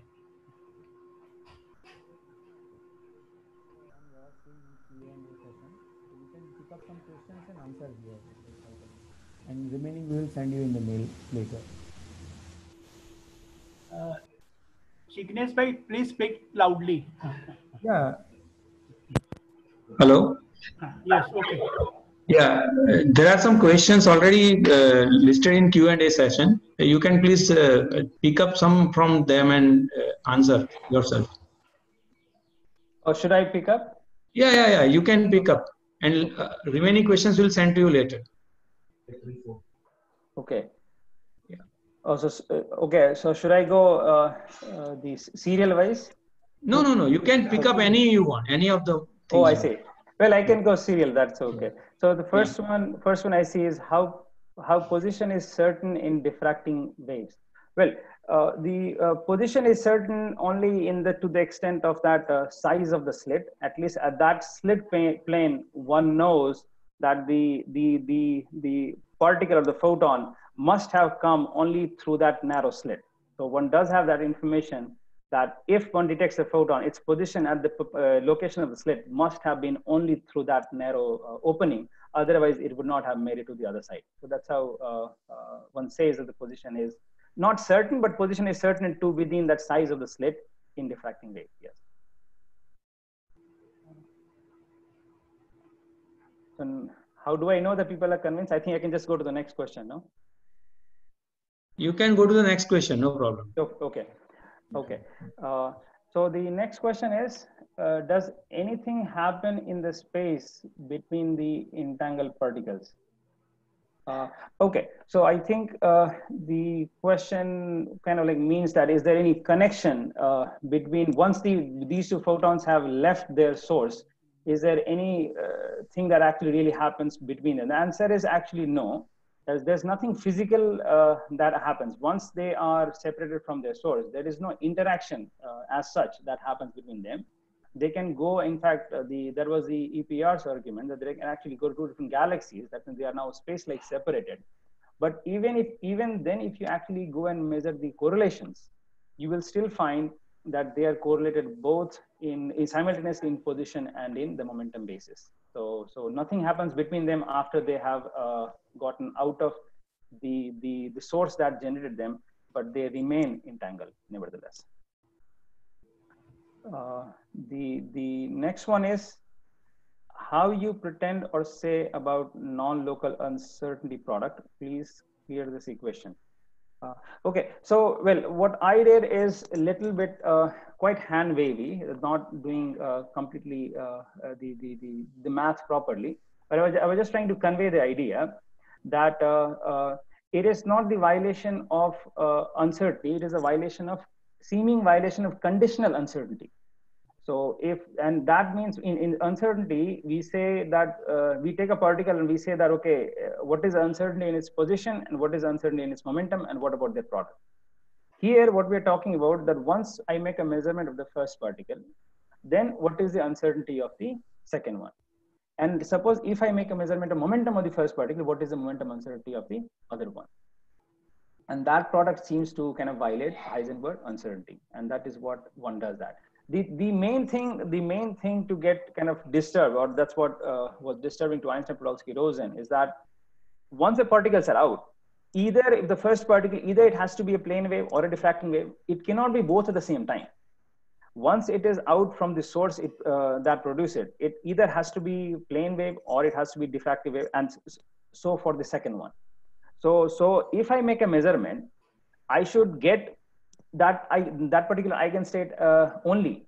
Well, but what it turns out that depending on the measurement on the first particle, the other one we find it to be either in the momentum eigenket or the position eigenket, and this simultaneous possibility with 100% probability, that is completely baffling as to how that happened, and that was the main point of EPR, but people have actually shown experimentally that yes, it does happen. Okay, the next one is, can two different kinds of particles be entangled? Yes, two different kinds of particle can be entangled. People have actually done experiment where people have shown that you can have photon and atoms getting entangled. So as long as you can define a wave function of two different particles, you can also write a state which is superposition state of those two particles, and hence it can be done. So that is theoretically, but experimentally also it has actually been shown that you can have atom photon entangled. We can actually Google atom photon entangled and actually see it. Dr. Jha? Yes. I think there are more than 70 questions right now. Okay. And it won't be practically possible to answer all of them. Okay. So we'll compile the questions and then send it to you. Then we can communicate that thing to participants later. Fine. So I think we need to close the session here for question answer. Fine. Yeah? Okay. Thank you. Thank you very much, Dr. Jignesh Bhai, sir. And once again, thank you, Dr. Anand Kumar, for a wonderful talk, sir. Thank you. Friends, for the second session, we have a INSA teacher awardee, Professor Prafulla K. Jha, another Anand, Professor P. K. Jha. He will deliver a talk. I would like to request Professor Arun Pratap, sir, to introduce Professor P. K. Jha for his talk. Thank you, sir. Over to Professor Arun Pratap, sir. Thank you, Dr. Tushar Pandya, sir. It's a pleasure to introduce another Jha. So it's all Jha here today.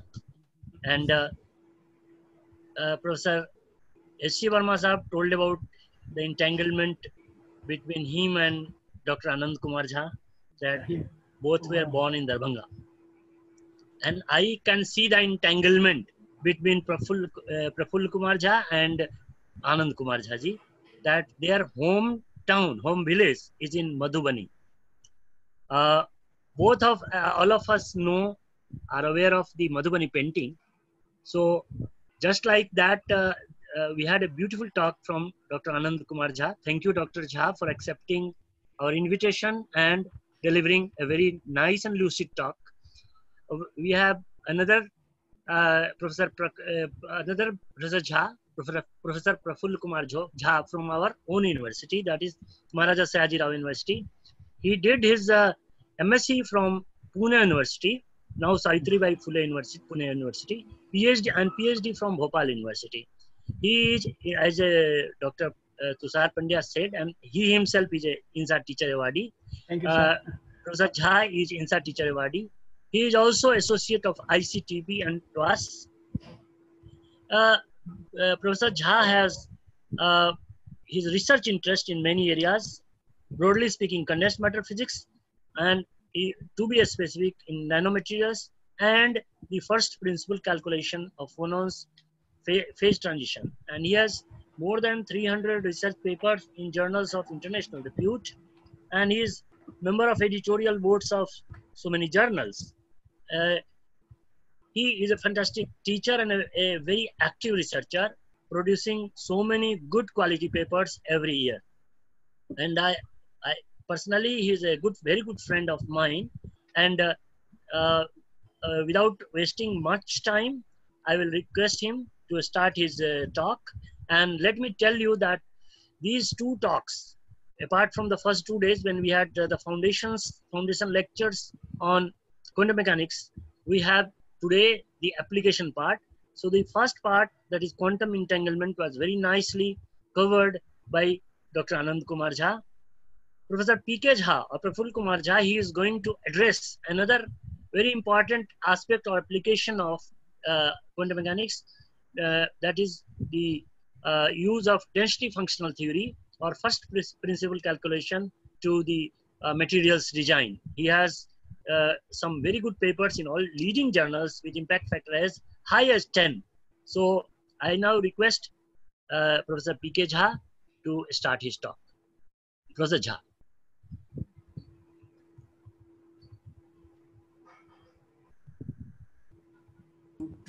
Right.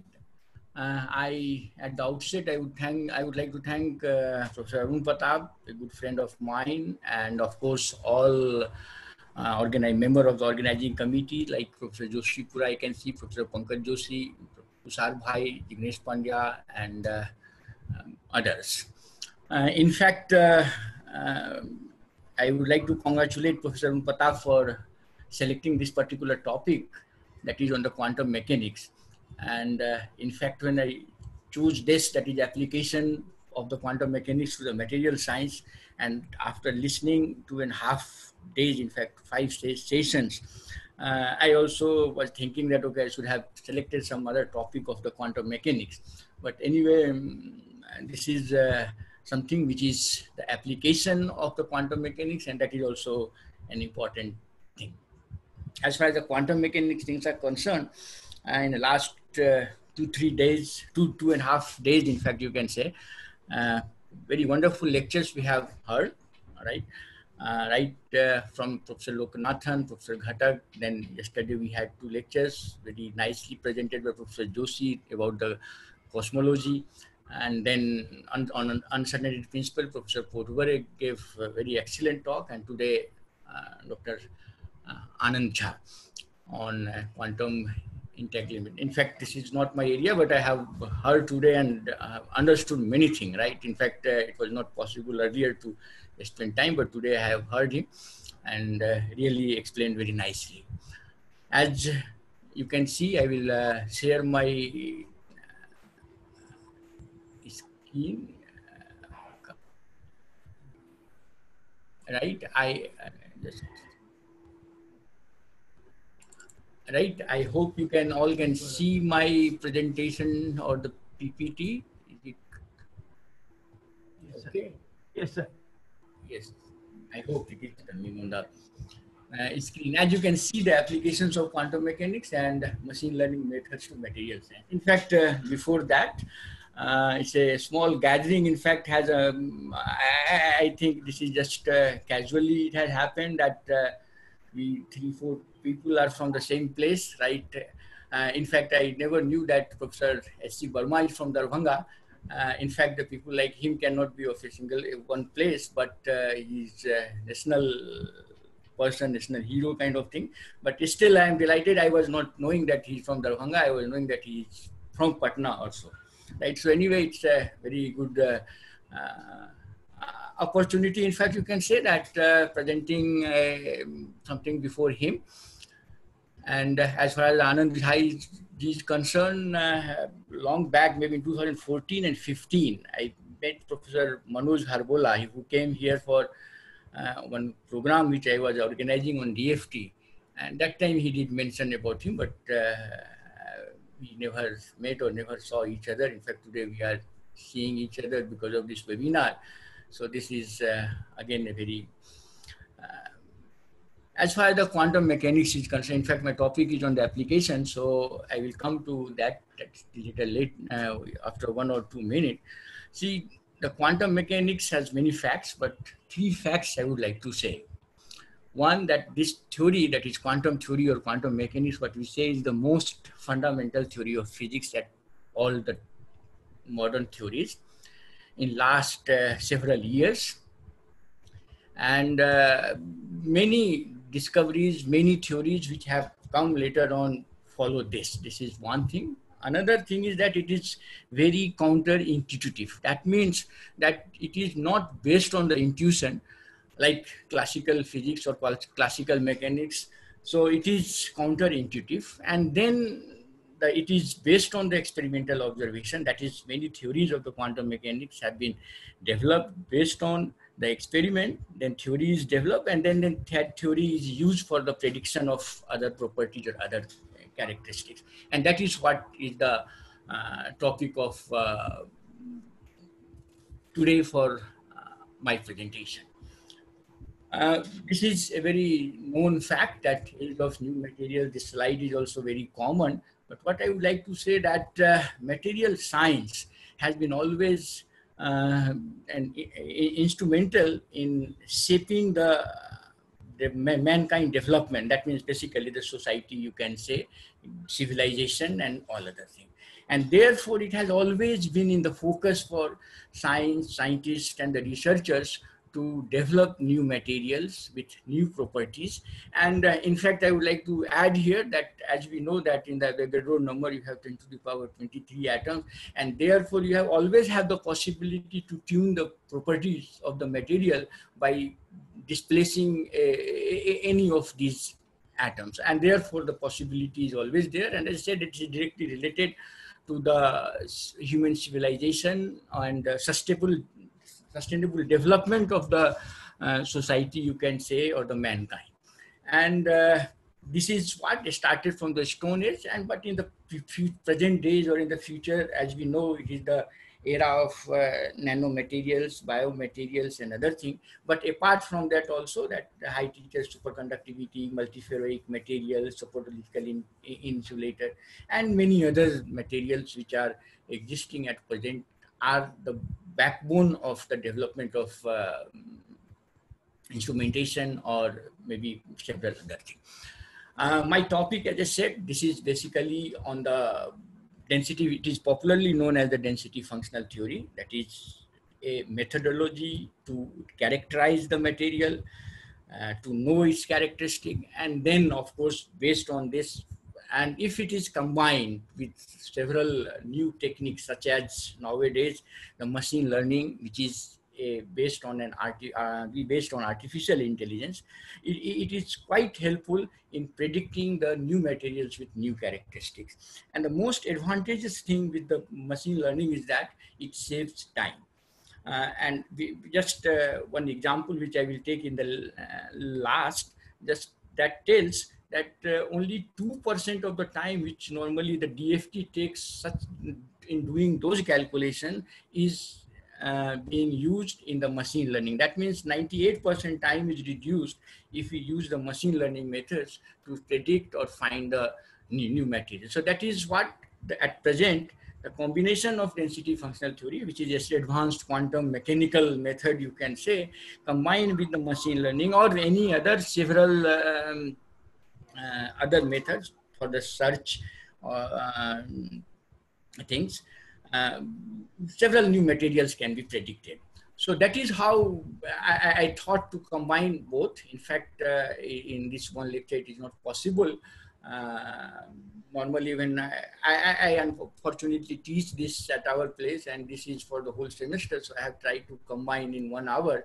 And just only 1 or 2 slides, I will show that how machine learning, what basically it does to predict the material characteristics. Right, so as I said, that density functional theory is nothing but an advanced quantum mechanical method or quantum mechanical methods to characterize the material's properties based on the density of the ground state as one of the criteria, and that we will discuss. So this is basically what it is, something which is breakthrough in the material science, and in many cases, right, it predicts the material for better characteristics or better properties. For instance, topological insulator, which is a very good material, and at present a lot of people are working in this. This has been predicted first by the theory, in fact, the density functional theory, and then it was experimentally observed. So it helps not only in characterizing the material, but in several times it is predicting the material. And as I said, that after combining what people nowadays do, that after combining with the machine learning language or maybe any other advanced techniques like based on the artificial intelligence, people predict several materials for better applications. So in fact, you can say that this density functional theory is nothing but an electronic structure problem of material. When it comes to the electronic structure problem of the material, then as we know that materials are made up of electron and the ions are heavy and electrons are lighter, and therefore all the properties of materials can be attributed to the complex behavior of electrons and nuclei interacting each other. And when it comes to in fact, anything beyond hydrogen and helium is very difficult to solve. But in some analytical way, we can do for the hydrogen and helium. And since this is at a very small scale level, at the level of electrons and nuclei ion, and therefore it can only be solved with the quantum mechanically, or it can be given with the help of quantum mechanics. You can say that only quantum. So it's not the classical mechanics problem, it is the quantum mechanical problem. Just before coming to the actual DFT, I will just go quickly to the evolution of this electron structure theory. First time, or in the beginning of the 1900, Drude and Lawrence basically gave the theory to understand the electron characteristics, electron properties, or maybe the characteristics of the material based on this. They assumed that metals contain free electrons that move in the background of the positive ions, and that was popularly known as the Gilliam model or the free electron model. And but this model did not consider, or does not consider, that is the electron ion interaction, electron electron interaction, and assume to move as independent, that is based on the kinetic theory of gases. So the basic disadvantages and advantages of these were that this model helps to understand some properties of matter, such as conductivity of the material, but fail in explaining the specific heat at the low temperature. That is, anyway, we know that that is basically the reason, one of the reasons that the quantum theory basically, and that is what we study in our early studies of the quantum mechanics. I think that is a specific heat at low temperatures were explained by using the. Then this theory was modified by the Sommerfeld, and he introduced, or he incorporated, the Pauli's exclusion principle, Fermi-Dirac functions, and explained the specific of solids at low temperature and Weizmann. But this also has some failure, that in predicting, explaining many other properties, including why the materials are semiconductor or insulator. That means it was not able to differentiate the materials in terms of the semiconductor, metal, and insulator. That is what. Then after this, in 1928, the Bloch theorem, which we all popularly know, whether you have studied the quantum mechanics or condensed matter physics, that the Bloch theorem, so that was made by the Bloch and explained why certain materials are insulated and why certain materials are material. And then what he used, he applied constraint on the form of electronic wave function, which defines a quantum number k. The Schrodinger, of course, Schrodinger equation was solved. And then for an electron moving in a weak periodic potential could be solved by using nearly free approximation, free electron approximation. And then, as we know, that epsilon, that energy versus k, that is band structure, can be obtained. Important consequence of the periodic electron ion potential was that electrons are allowed in certain energy or energy bands, and some are forbidden in certain and those bands are called as the energy band gaps. In simple way, we can say that these energy gaps or forbidden energy gaps are such in which we do not have the solution of the Schrodinger equation, you can say, in general. Right. So if the number of electrons in matter is such that the occupied bands are completely filled, it is an insulator, otherwise it is metal, as we know. So if the gap is small, that is less than 2 electron volt, we normally call it, it is not very specific, it is semiconductor. This is because it could have a small conductivity at room temperature due to thermal excitation of electrons across the band. So this is what is the band structure, you can say, parabolic band structure, right, without any for the free electron case, E is equal to h squared k squared by 2m. Right. Then we come to the quantum description of materials. So as we know that atoms are made up of nuclei and electrons, and therefore different kinds of interaction exist in them. That is, materials are complicated collection of electrons, and those things, you can say that there will be Coulomb interaction later, or repulsive Coulomb interaction between electron, positive, that is electron ion, and so on. right? So as I said that it is repulsive Coulomb interaction between pairs of electron, repulsive Coulomb interaction between pairs of nuclei, attractive Coulomb interaction between electrons and nuclei, and those expressions are given in this side, and we'll combine and then we can solve it. Right? So as I was mentioning in the beginning that advanced quantum mechanical TFT model, it is nothing but it is a modified Schrodinger equation, and therefore we can say that Schrodinger equation basically contains everything of the material if we can solve it. Schrodinger equation is exactly solvable for two particles analytically and very few particles numerically. So this is how we can write, and to solve this for a real system, we need approximations, and density functional theory is based on one kind of, or in fact on the approximation, because it is impossible to solve, at least at this moment, Schrodinger equation completely. Therefore, it requires the approximation. So if we write the potential, right, of the real material, a real system, then you can see that it has the kinetic energy term, it has the electron-electron interaction, it has the ion-ion interaction, and then of course the electron-ion interaction. So it is density functional theory is a general thing, that is, it is solution of the Schrodinger equation in approximate form.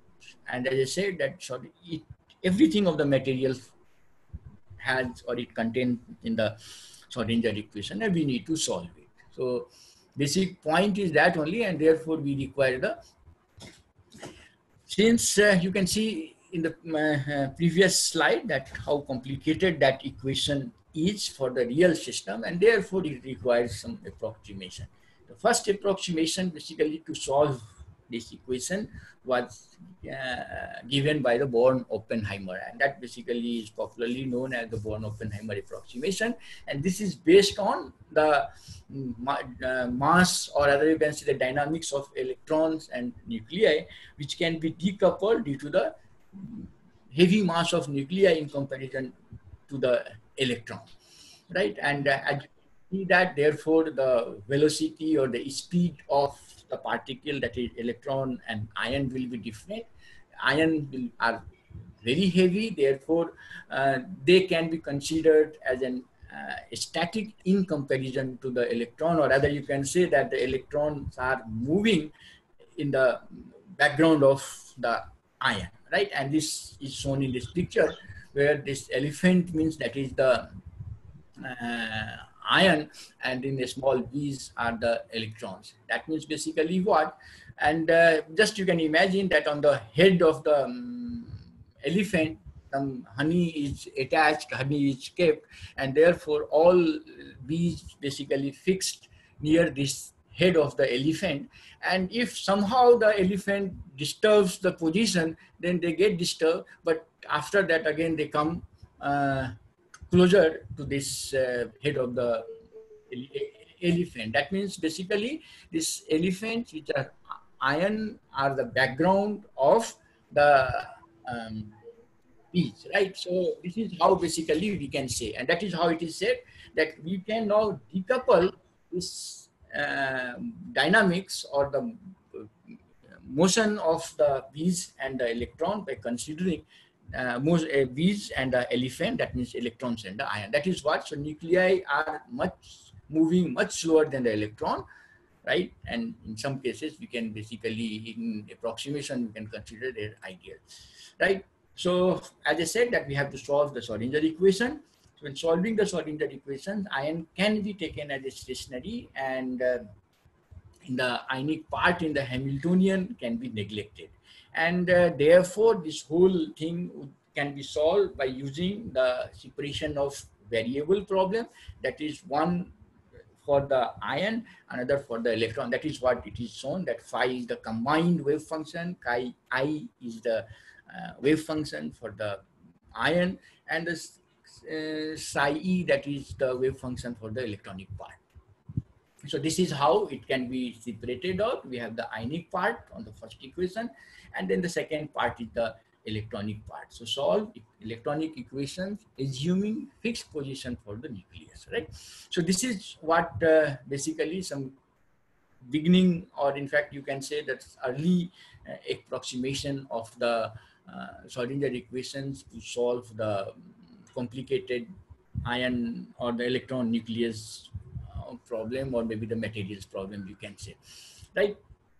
So this of course was applied, and it was able to give the exact solution only for one electron system. Main problem was the very complicated electron ion interactions were ignored, and therefore this was suitable for semiconductor or insulator because ionic motion does not affect the excitation of electrons. Not suitable for metals because in metals band gap is 0, so ionic motion can excite the electrons, so extra care is required. That means to some extent this was successful in giving the.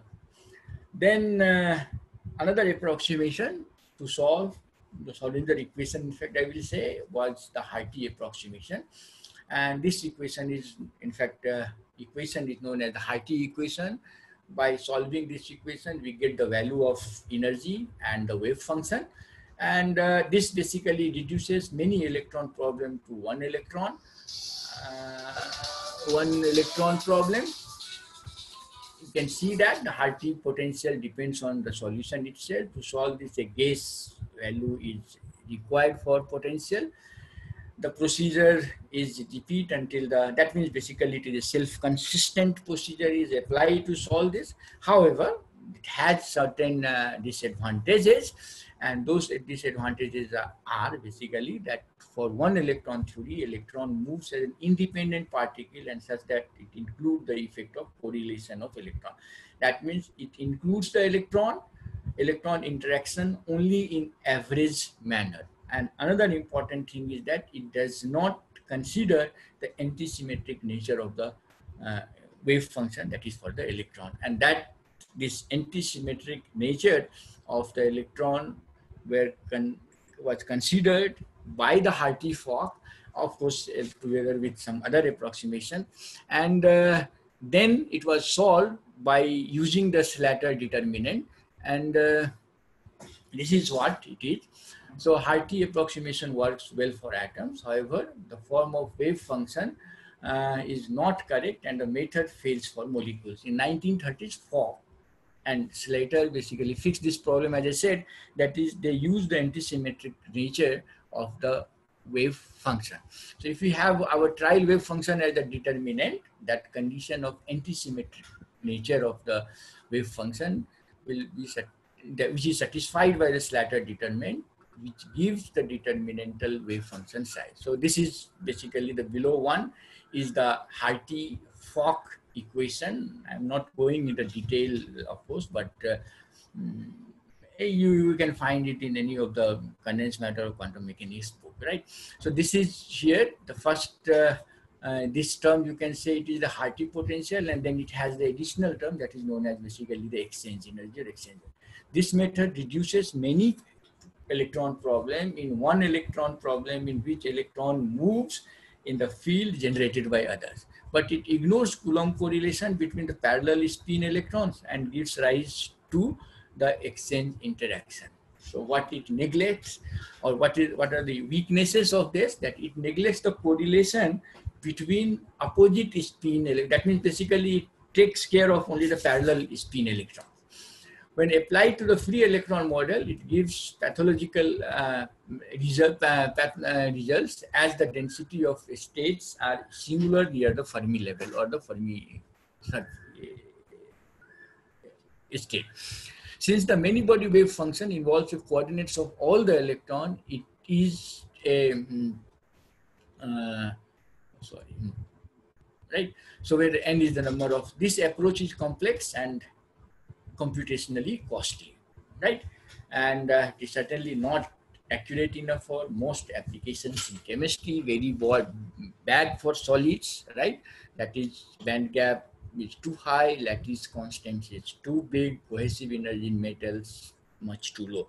That means all the basic properties or ground state properties which were calculated using this were not up to the mark, right? So that is what. So how to get this wave function based approaches, that is configuration, interaction, coupled cluster, are accurate but expensive.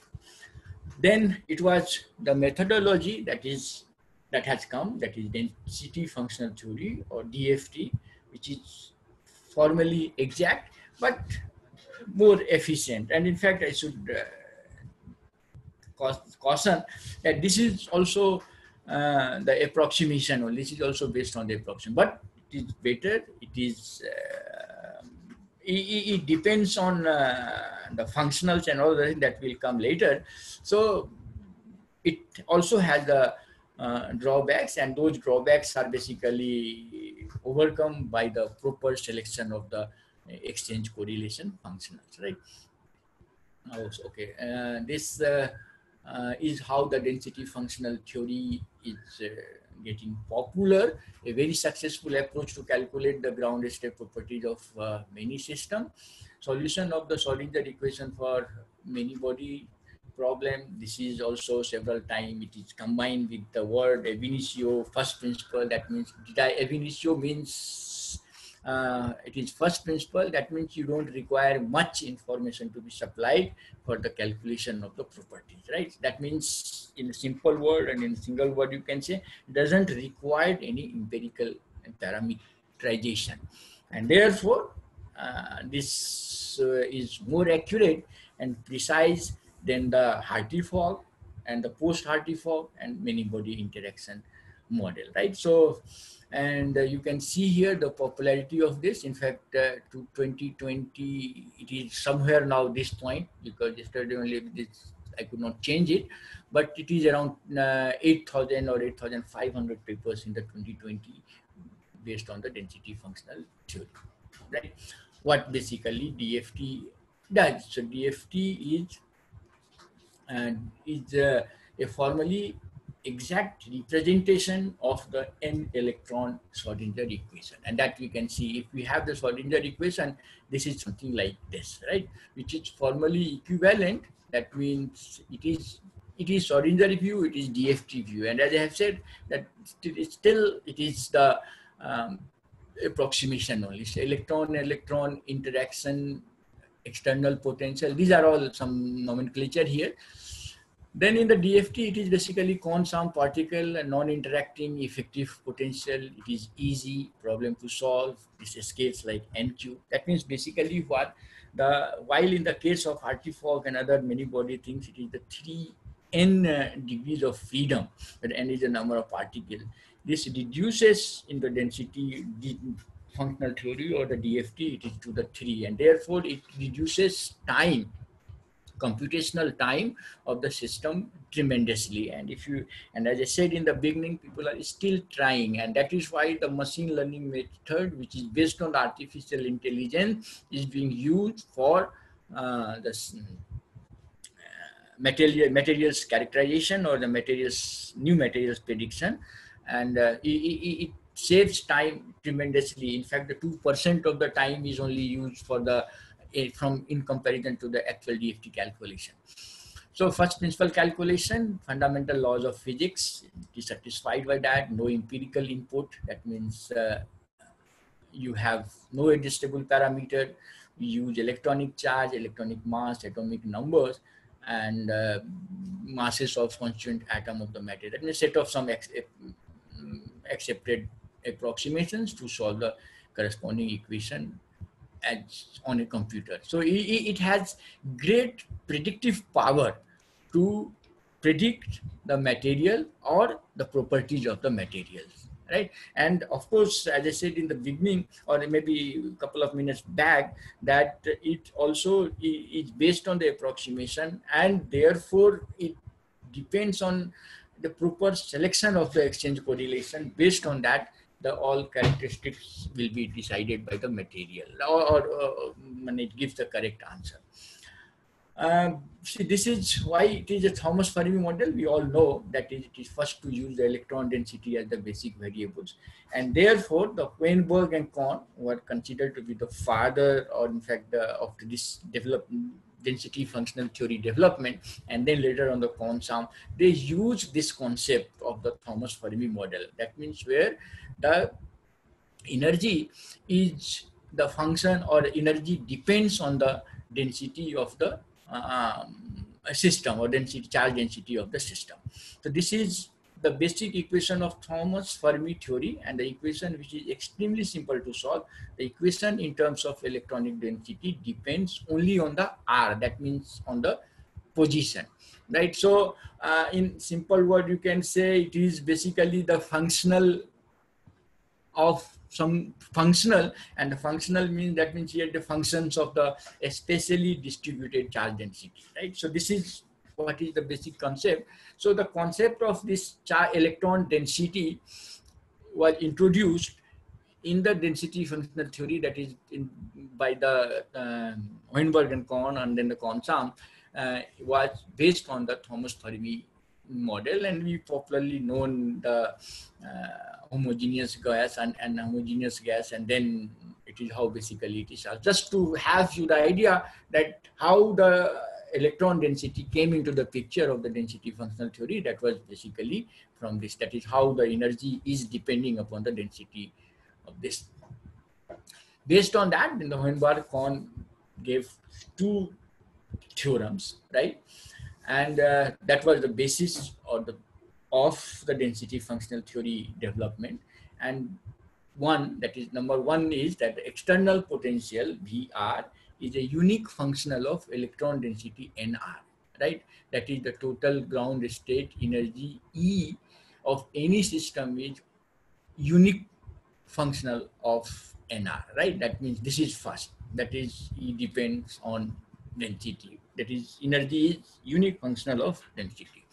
The functional E N for the total energy has minimum equal to the ground state energy at ground state density, right? So the ground state energy E can be written like this, and therefore you have the function of N of R, that is density, can be expressed by this expression.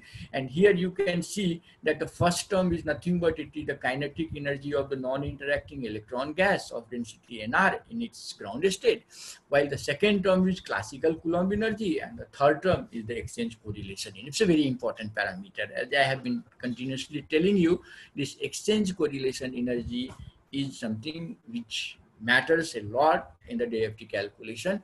And starting from some simple functionals, exchange correlation functionals, people have come now to the long way for very advanced functionals. Of course, they are very time consuming and computationally very costly. So that is what it is. So Kohn-Sam equation, based on that Weinberg-Kohn theorem, the Kohn-Sam gave an equation derived, in fact, that Vxc is known as exchange correlation potential. It is most important. And here you can see basically that this equation is quite similar to the Schrödinger equation, right? And this equation is known as the Kohn-Sam equation, and psi r, E and V effective are Kohn-Sam orbital, that is solution of the equation, you can say, Kohn-Sam energy, and the Kohn-Sam potential respectively, right? That means this is V. So you can say basically that the dynamics is solved under the influence of the effective potential. So if you have the correct effective potential, you can have the correct prediction of the characteristics or the properties of the material, right? That is what self-consistent process, how basically this is solved. You can say that we start V exchange is known, unknown, and for that some approximation is used. And the most simple one is the local density approximation, which is given by this. That means in local density approximation, it is, in a simple word, we can understand that the density is uniformly distributed at a local point, right? Then to consider the spin effect, we have the local spin density approximation. It's very similar to that, where N up and down is basically the density corresponding to the up spin and density corresponding to the.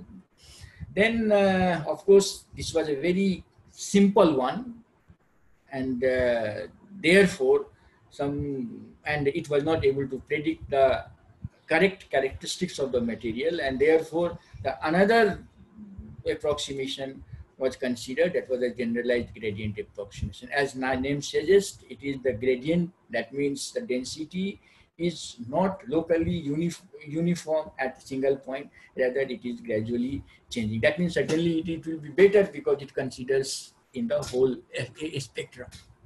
In the left hand side graph, it is how basically the self-consistently quantum equation is solved. That is shown here, that we start with the initial guess value of the wave function, and that calculates the energy density, then we take the exchange correlation and then calculate the energy force.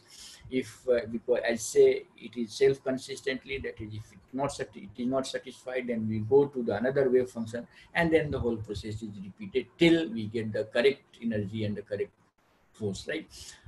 This is of course many times the pseudo potential is used, and as we know that to replace complicated effect of non-valence electron and nucleus with effective, that is basically you can say the effective potential.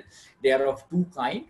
I am mentioning this because those who do the DFT calculations, they know that is you have to select a pseudo potential, then they can be of the non-conserving, then you have the ultra soft, and both have their different utility. Based on that, basically they select. Right now we move slightly towards the actual application of this quantum equation, I will call, or maybe the DFT. It can, at least at this moment, it can be calculated, or it can be used for the calculation of almost all type of properties of the materials, right? As I said in the beginning, the basic characteristic or the basic aim of this DFT calculation is to perform the electronic structure calculation. That means to have the electronic structure of the material. As we all know that anybody who develops first a material, they go basically to calculate, to understand its structure and then its electronic characteristic. That means whether the material is semiconductor, insulator, or metal. And this can be obtained, or this can be seen by using the electronic band structure. That means a relation between energy and the wave vector k. And that basically gives us, that is whether the material will be semiconductor, insulator, or the metal, depending upon if it has the band overlap, band gap at the Fermi level or not.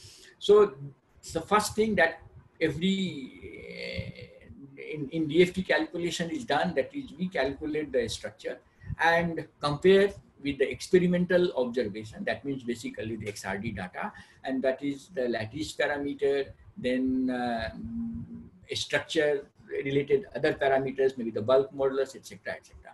So those things which are obtained from the X-ray diffraction or XRD, maybe the neutron diffraction, that can be directly comparable, can be compared by the optimization or the minimum energy configuration of the structure. So that means basically we do the minimization of the energy and then we proceed for the properties calculation. So first thing is the minimization in energy, which gives a lot of information regarding the structural characteristics or the structural behavior of the material. Then, as I said, that the basic purpose is the electronic structure, and therefore they give the electronic properties, electronic characterization. That means whether the metal, semiconductor, and then several other things. And then it goes for the several properties, right? I have mentioned in the vibrational spectroscopy. As we all know, that is the vibrational spectroscopy basically gives information about the phonon dynamics in the material, right? And therefore, that phonons are what? That the phonons are nothing but the quanta of lattice vibrational wave in the material. So observation of vibrational modes, that is in phonons in crystal, normal modes in molecule, is a powerful tool in materials characterization.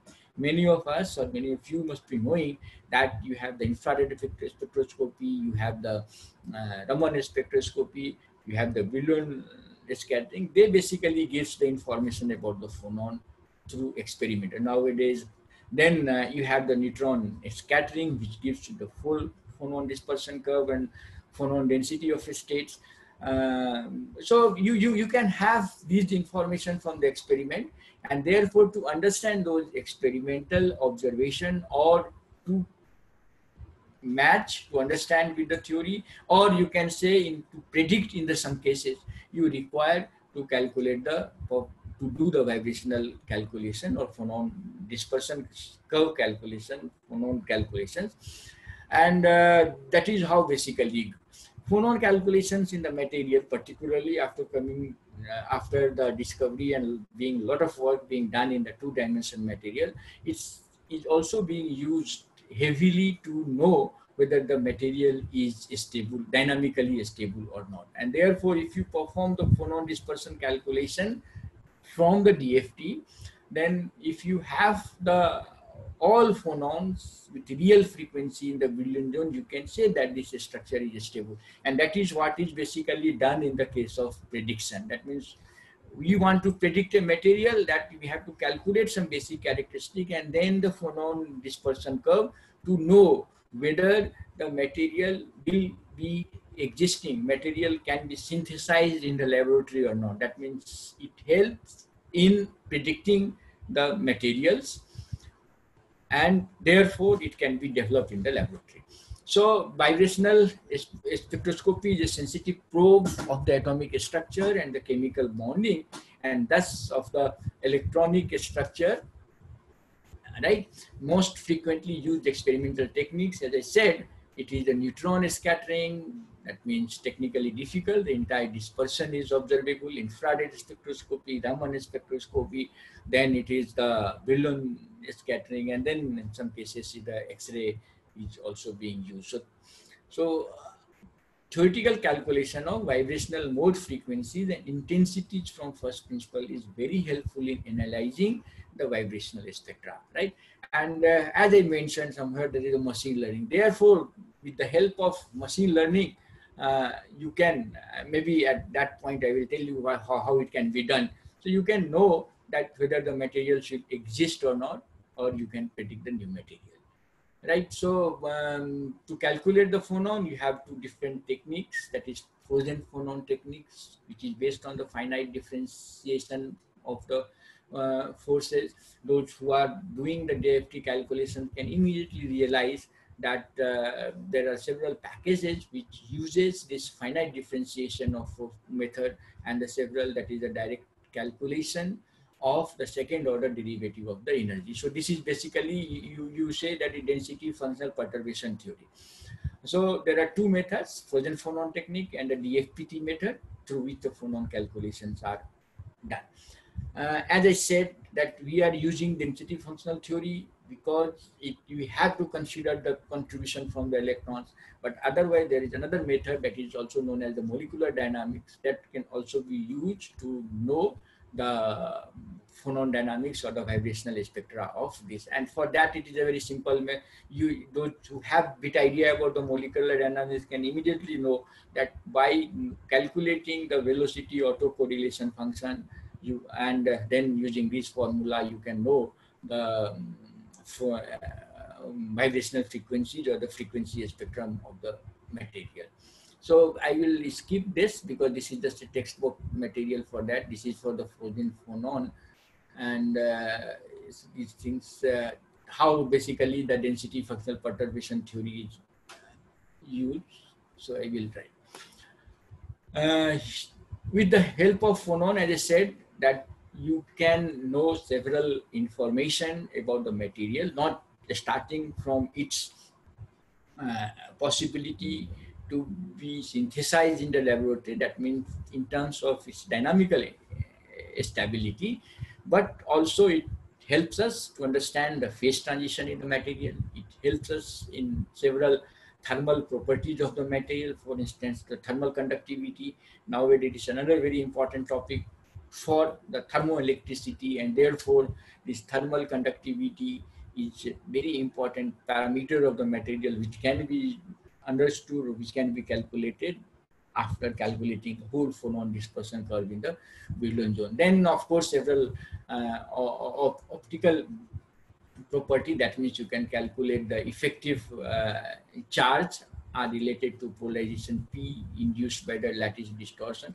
This is a typical phonon dispersion curve, and all you know that the upper one is the optical phonon, lower one is the acoustical phonon, and they both contain several information about the material, right? In the right panel, it is a density of states, right? And you can see here what I was mentioning, that all phonon frequencies are positive, right? There is no negative imaginary phonon.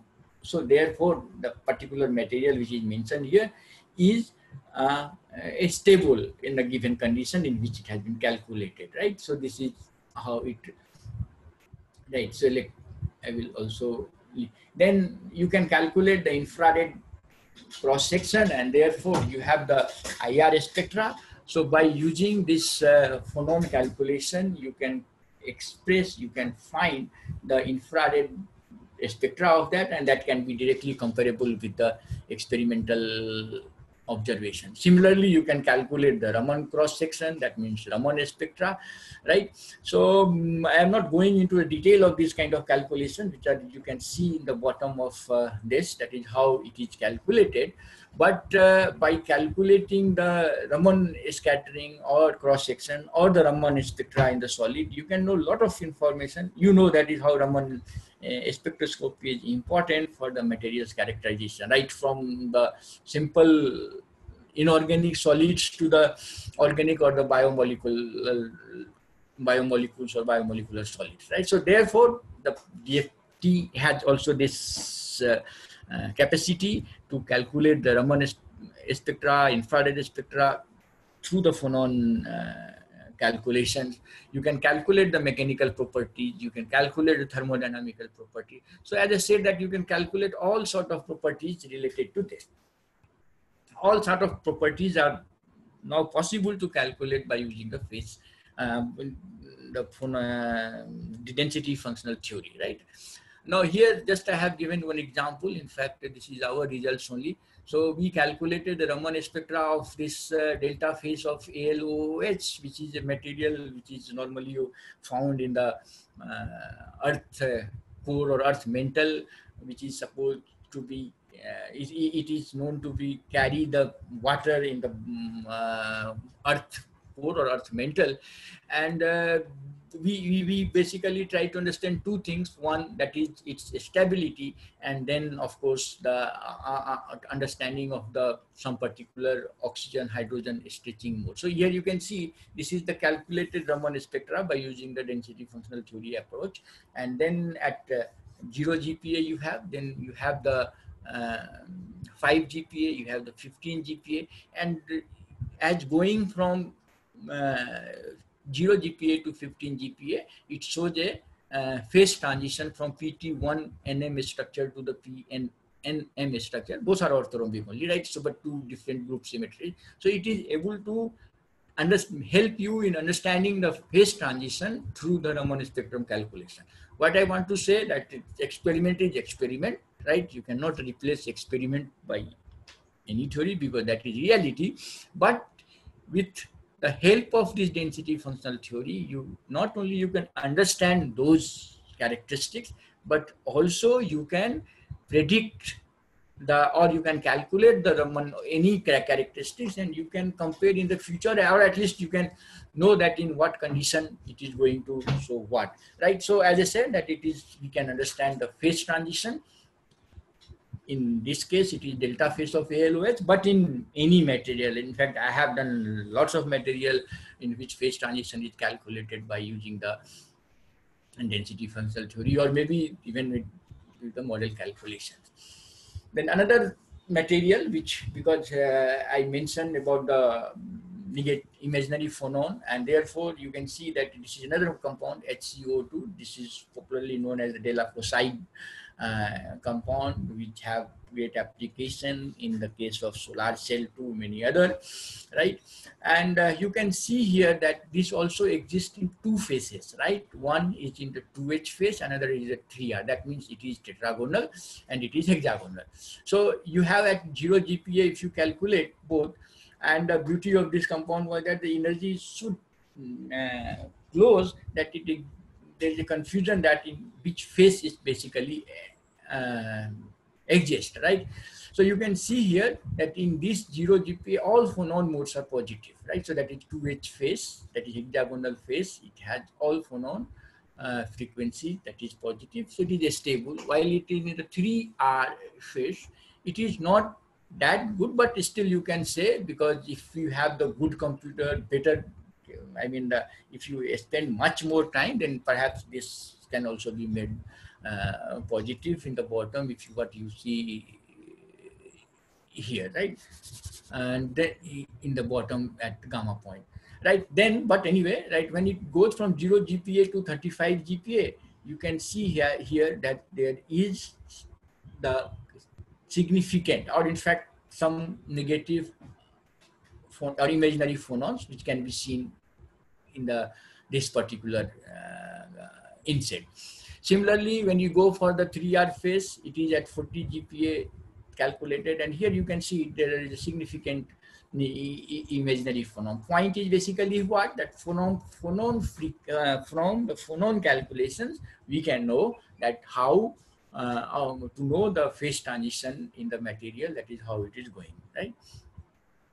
And then the same thing here, by using the Raman spectroscopy, you can see here that the 0 GPa, it is a 2H phase, it is a 3R phase, and the both have the different Raman spectra.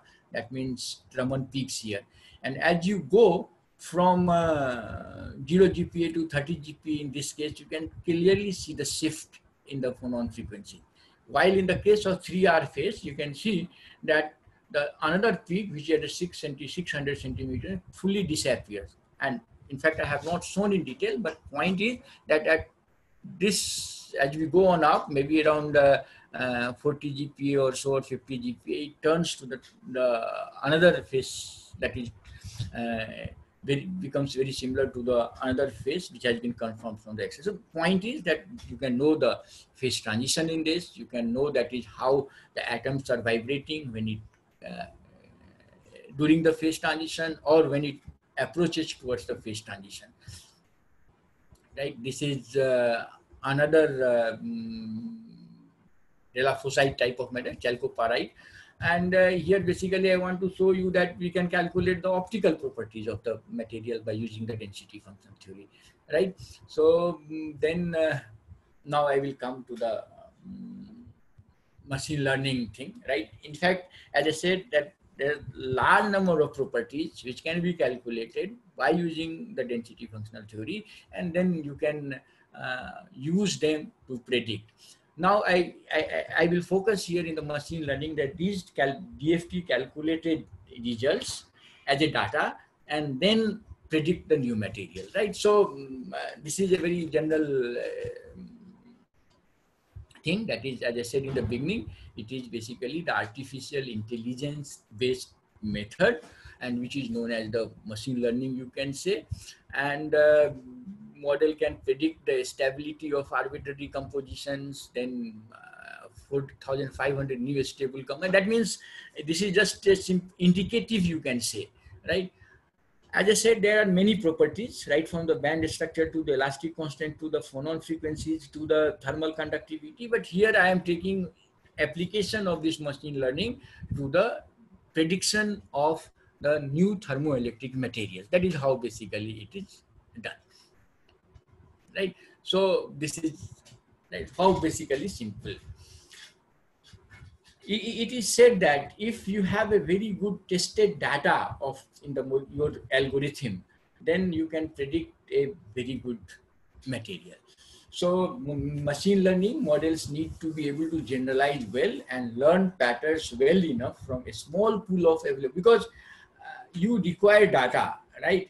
And if you have large number of data and then predicting something, of course, will be very good, but having large number of data is another problem. And therefore, if your algorithm is good to predict the properties or predict the material from the small set of data or a small pool of available training data, then it is very good. That is what basically it is done, right?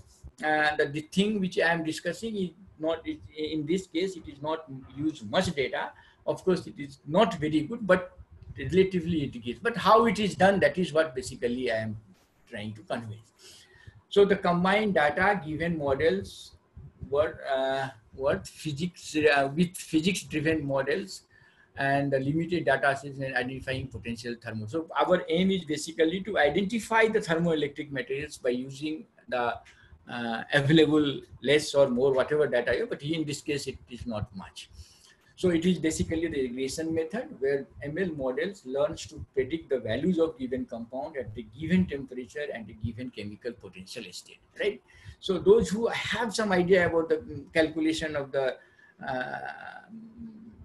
thermoelectric parameters in the materials, then they can realize that we calculate this ZT, which is known as the figure of merit, which depends on several other thermodynamical parameters, that is Seebeck coefficient, chemical potential, etc., etc. And so you can basically see that at what temperature or for the which potential state your material is suitable for the thermoelectric application. If it is high ZT, that means figure of merit, it is a good TE material. Therefore, this can be a descriptor. That means this can be a feature apart from the band gap, Seebeck coefficient, etc., etc. See, what is basically done in the case of machine learning methods to predict the new material, that you select the data, you select the algorithm, you select the features, right? So here you have the features, means that is descriptor.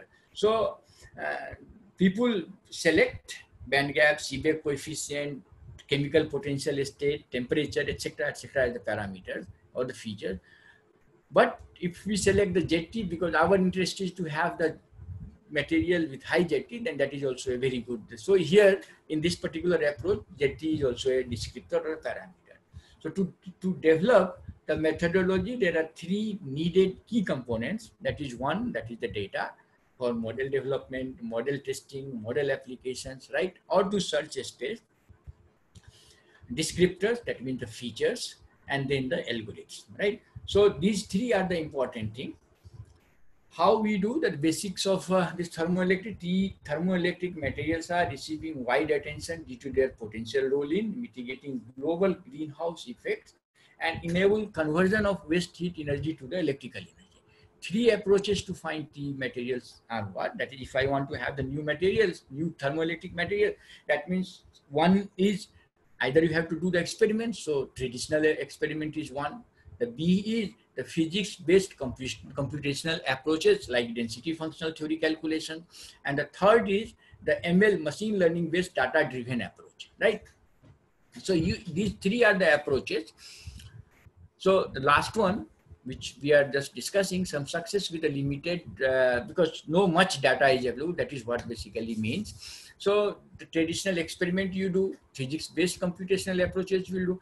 So suppose in the third, that is the ML-based data-driven approach, you require a lot of data. So normally people prefer to have the data from the experiment, but if it is not available, then data can be obtained from the DFT calculation. How two can be combined? We perform DFT calculation for number of materials in number of cases, or we take from the data storage, and then we apply the material ML-based data-driven approach. So that is what basically it is done.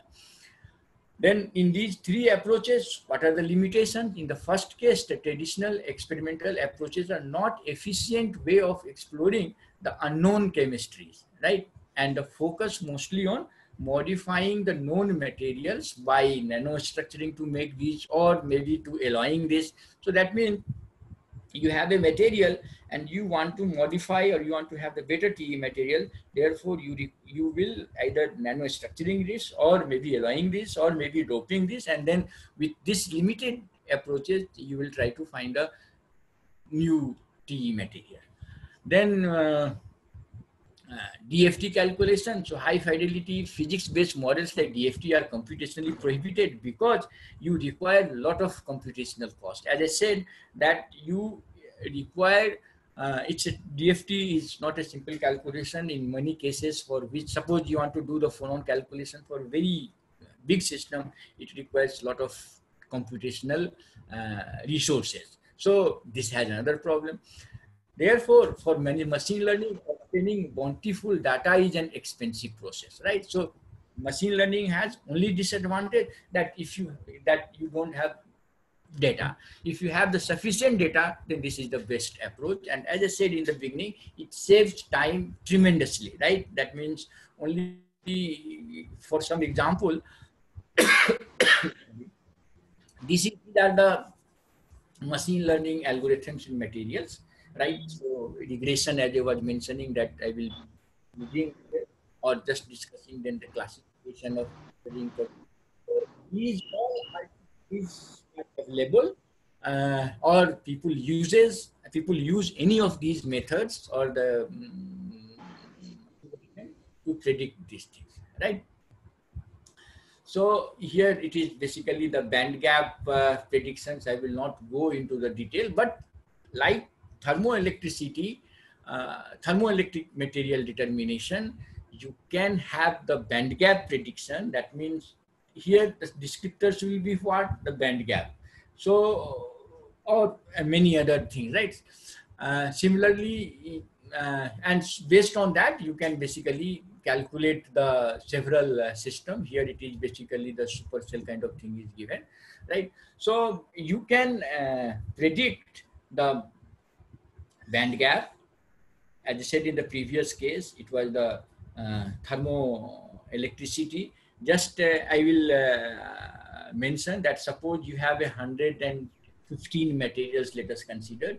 In 115 materials, you want to perform it maybe for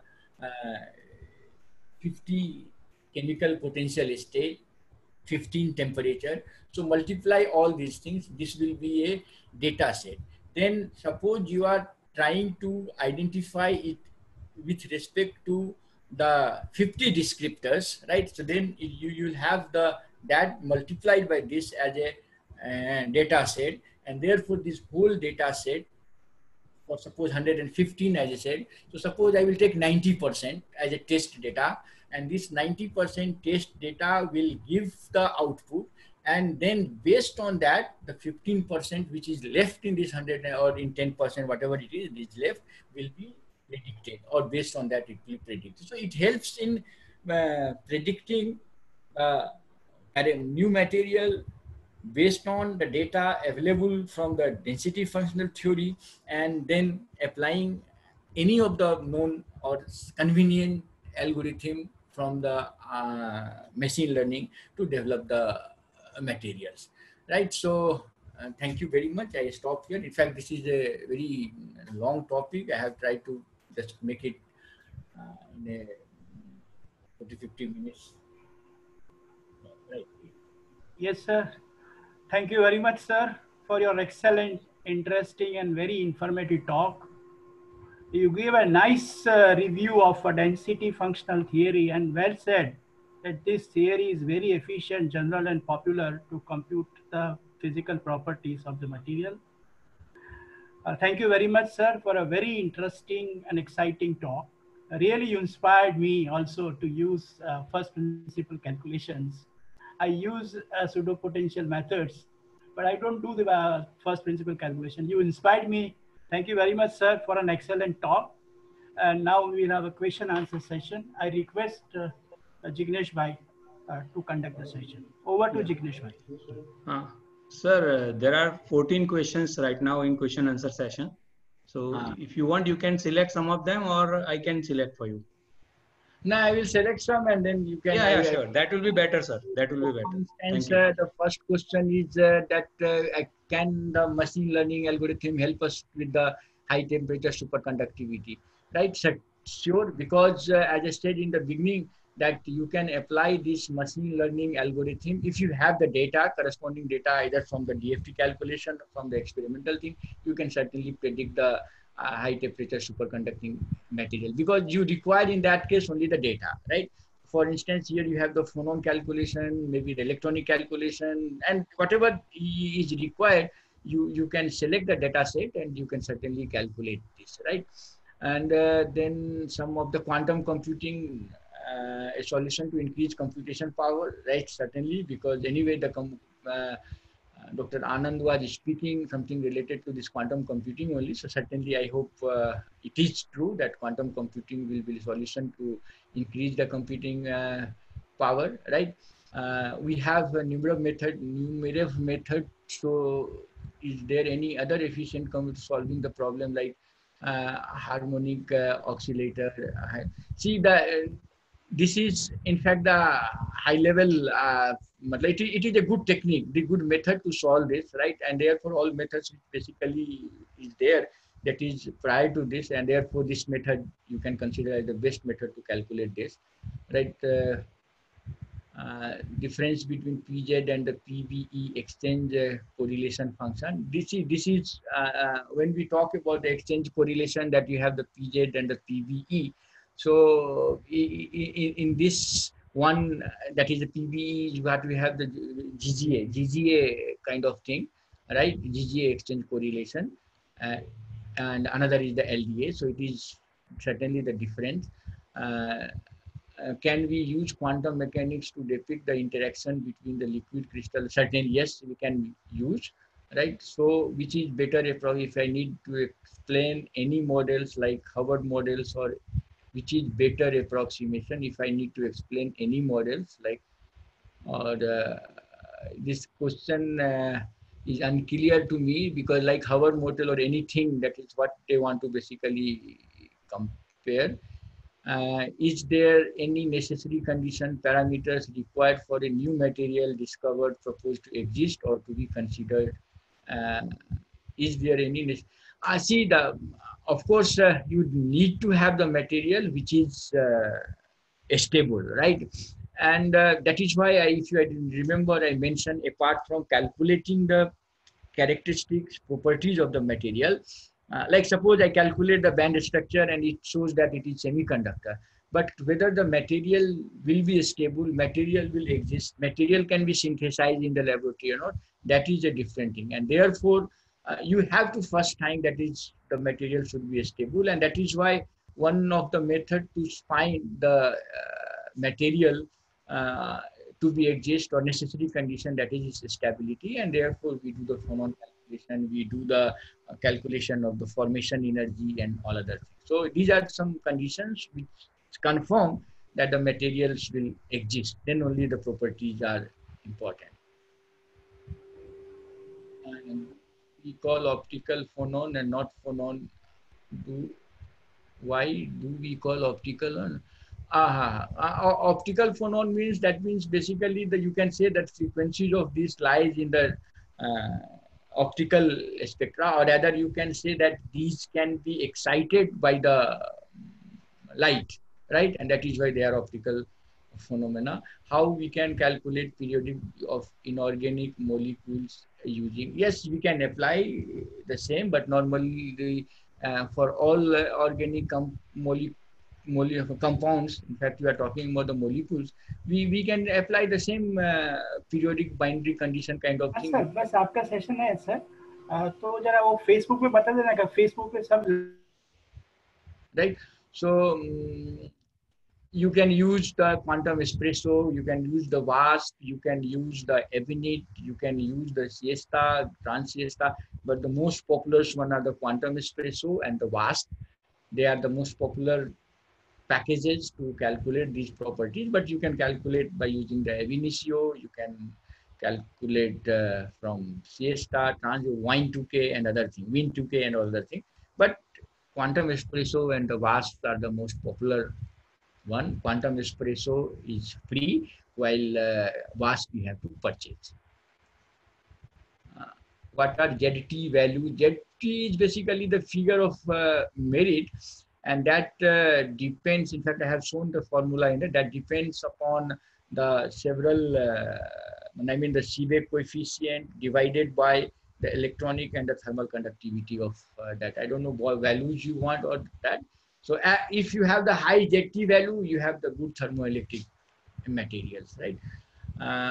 Supercell is basically what that when you want to perform the DFT calculation, for the simplicity, many times we perform in the unit cell thing. For instance, suppose you have the NaCl, and then you have the 2 atoms per unit cell. But in many cases, when you require the some other characteristics, you need to perform the calculation in the supercell. Therefore, we just repeat this in all 3 directions, depending upon what basically you want and how much resources you have. Phonon, as I said, it is nothing but the quanta of lattice vibrational wave, right? It is just like photon as the quanta of electromagnetic waves. It is quanta of lattice vibrational wave. And then, or in fact, you can say, when we consider it as a wave, it is nothing but the elastic wave that we have studying in from the school days. When it comes to the phonon, that means it is quantized. And if you have done some harmonic oscillator problem, you can just remember. Otherwise, for simplicity, you can say the quanta of lattice vibrational wave. See, is machine learning and quantum mechanics future of humankind? Yes, because quantum, anything at present or in the future which will come will be based on the quantum mechanical theory, and machine learning is something which is very fast coming up to do the things. As I said, that if I do the DFT calculation, it takes a lot of time. And if I do the machine learning, if I apply the machine learning, it saves the lot of time. Therefore, the machine learning and the quantum mechanics is certainly the future of humankind or mankind, you can say. Machine learning anyway is coming in all fields, right? Whether it's economics, whether it's medicine, whether it is everything. So you cannot avoid the machine learning things, right? Yes, sure, is machine learning help, right? So I think you answer almost all questions, sir. So I think we can close this session now. Okay. Yeah. Thank you. Thank you, sir. Thank you very much once again, Professor Jha sir, for an excellent talk, sir. It's an inspiring talk. Thank you. And Jignesh bhai, thank you for conducting this session. Friends, now this is the time for a concluding remark of our webinar series. And I request our convener, sir, Professor Arun Pratap sir ji, to conclude the session and propose a vote of thanks. Sir, over to you. Thank you, Tushar bhai. Thank you, sir. Actually, every good thing which starts has to end. So that is the story about this webinar also. We started with the lectures of the 2 stalwarts, Professor Loknathan and Professor Ghatak, on quantum theory. Yesterday, that is the second day, we had, am I audible? Am I audible? Yes. So yesterday we had 2 lucid and nice lectures, one by Professor Pankaj Joshi on a field which is relatively not much known to us, but very popular, quantum cosmology. Provost of Charuset, Professor Joshi. Then we had our own Professor Odbare, who spoke on uncertainty principle. Then today we had 2 Anands, Dr. Anand Kumar Jha and Dr. Prafulla Kumar Jha. And जिस कार्यक्रम का आगाज इतना बढ़िया हो, वो अंजाम तो अच्छा होना ही है। और वो तब जब आज की शोभा बढ़ाई हमारे पद्मश्री प्रोफेसर हरीश चंद्र वर्मा जी ने, उनका आशीर्वाद हमें आज मिला और उन्होंने आज के पहले स्पीकर को इंट्रोड्यूस भी किया। उन्होंने क्वांटम इंटेंगलमेंट पे अपना लेक्चर दिया, काफी बेसिक था लेकिन काफी अच्छा था, और हम समझते हैं जैसा रिस्पॉन्स आ रहा है, हम अभी यही देख रहे थे इन लेक्चर्स के दौरान, जो रिस्पॉन्स है लोगों का ये है कि all the lectures and all 6 lectures in these 3 days were very nice, very informative, and they all of them are, it seems, had a very good academic feast without any lunch or dinner or breakfast or tea.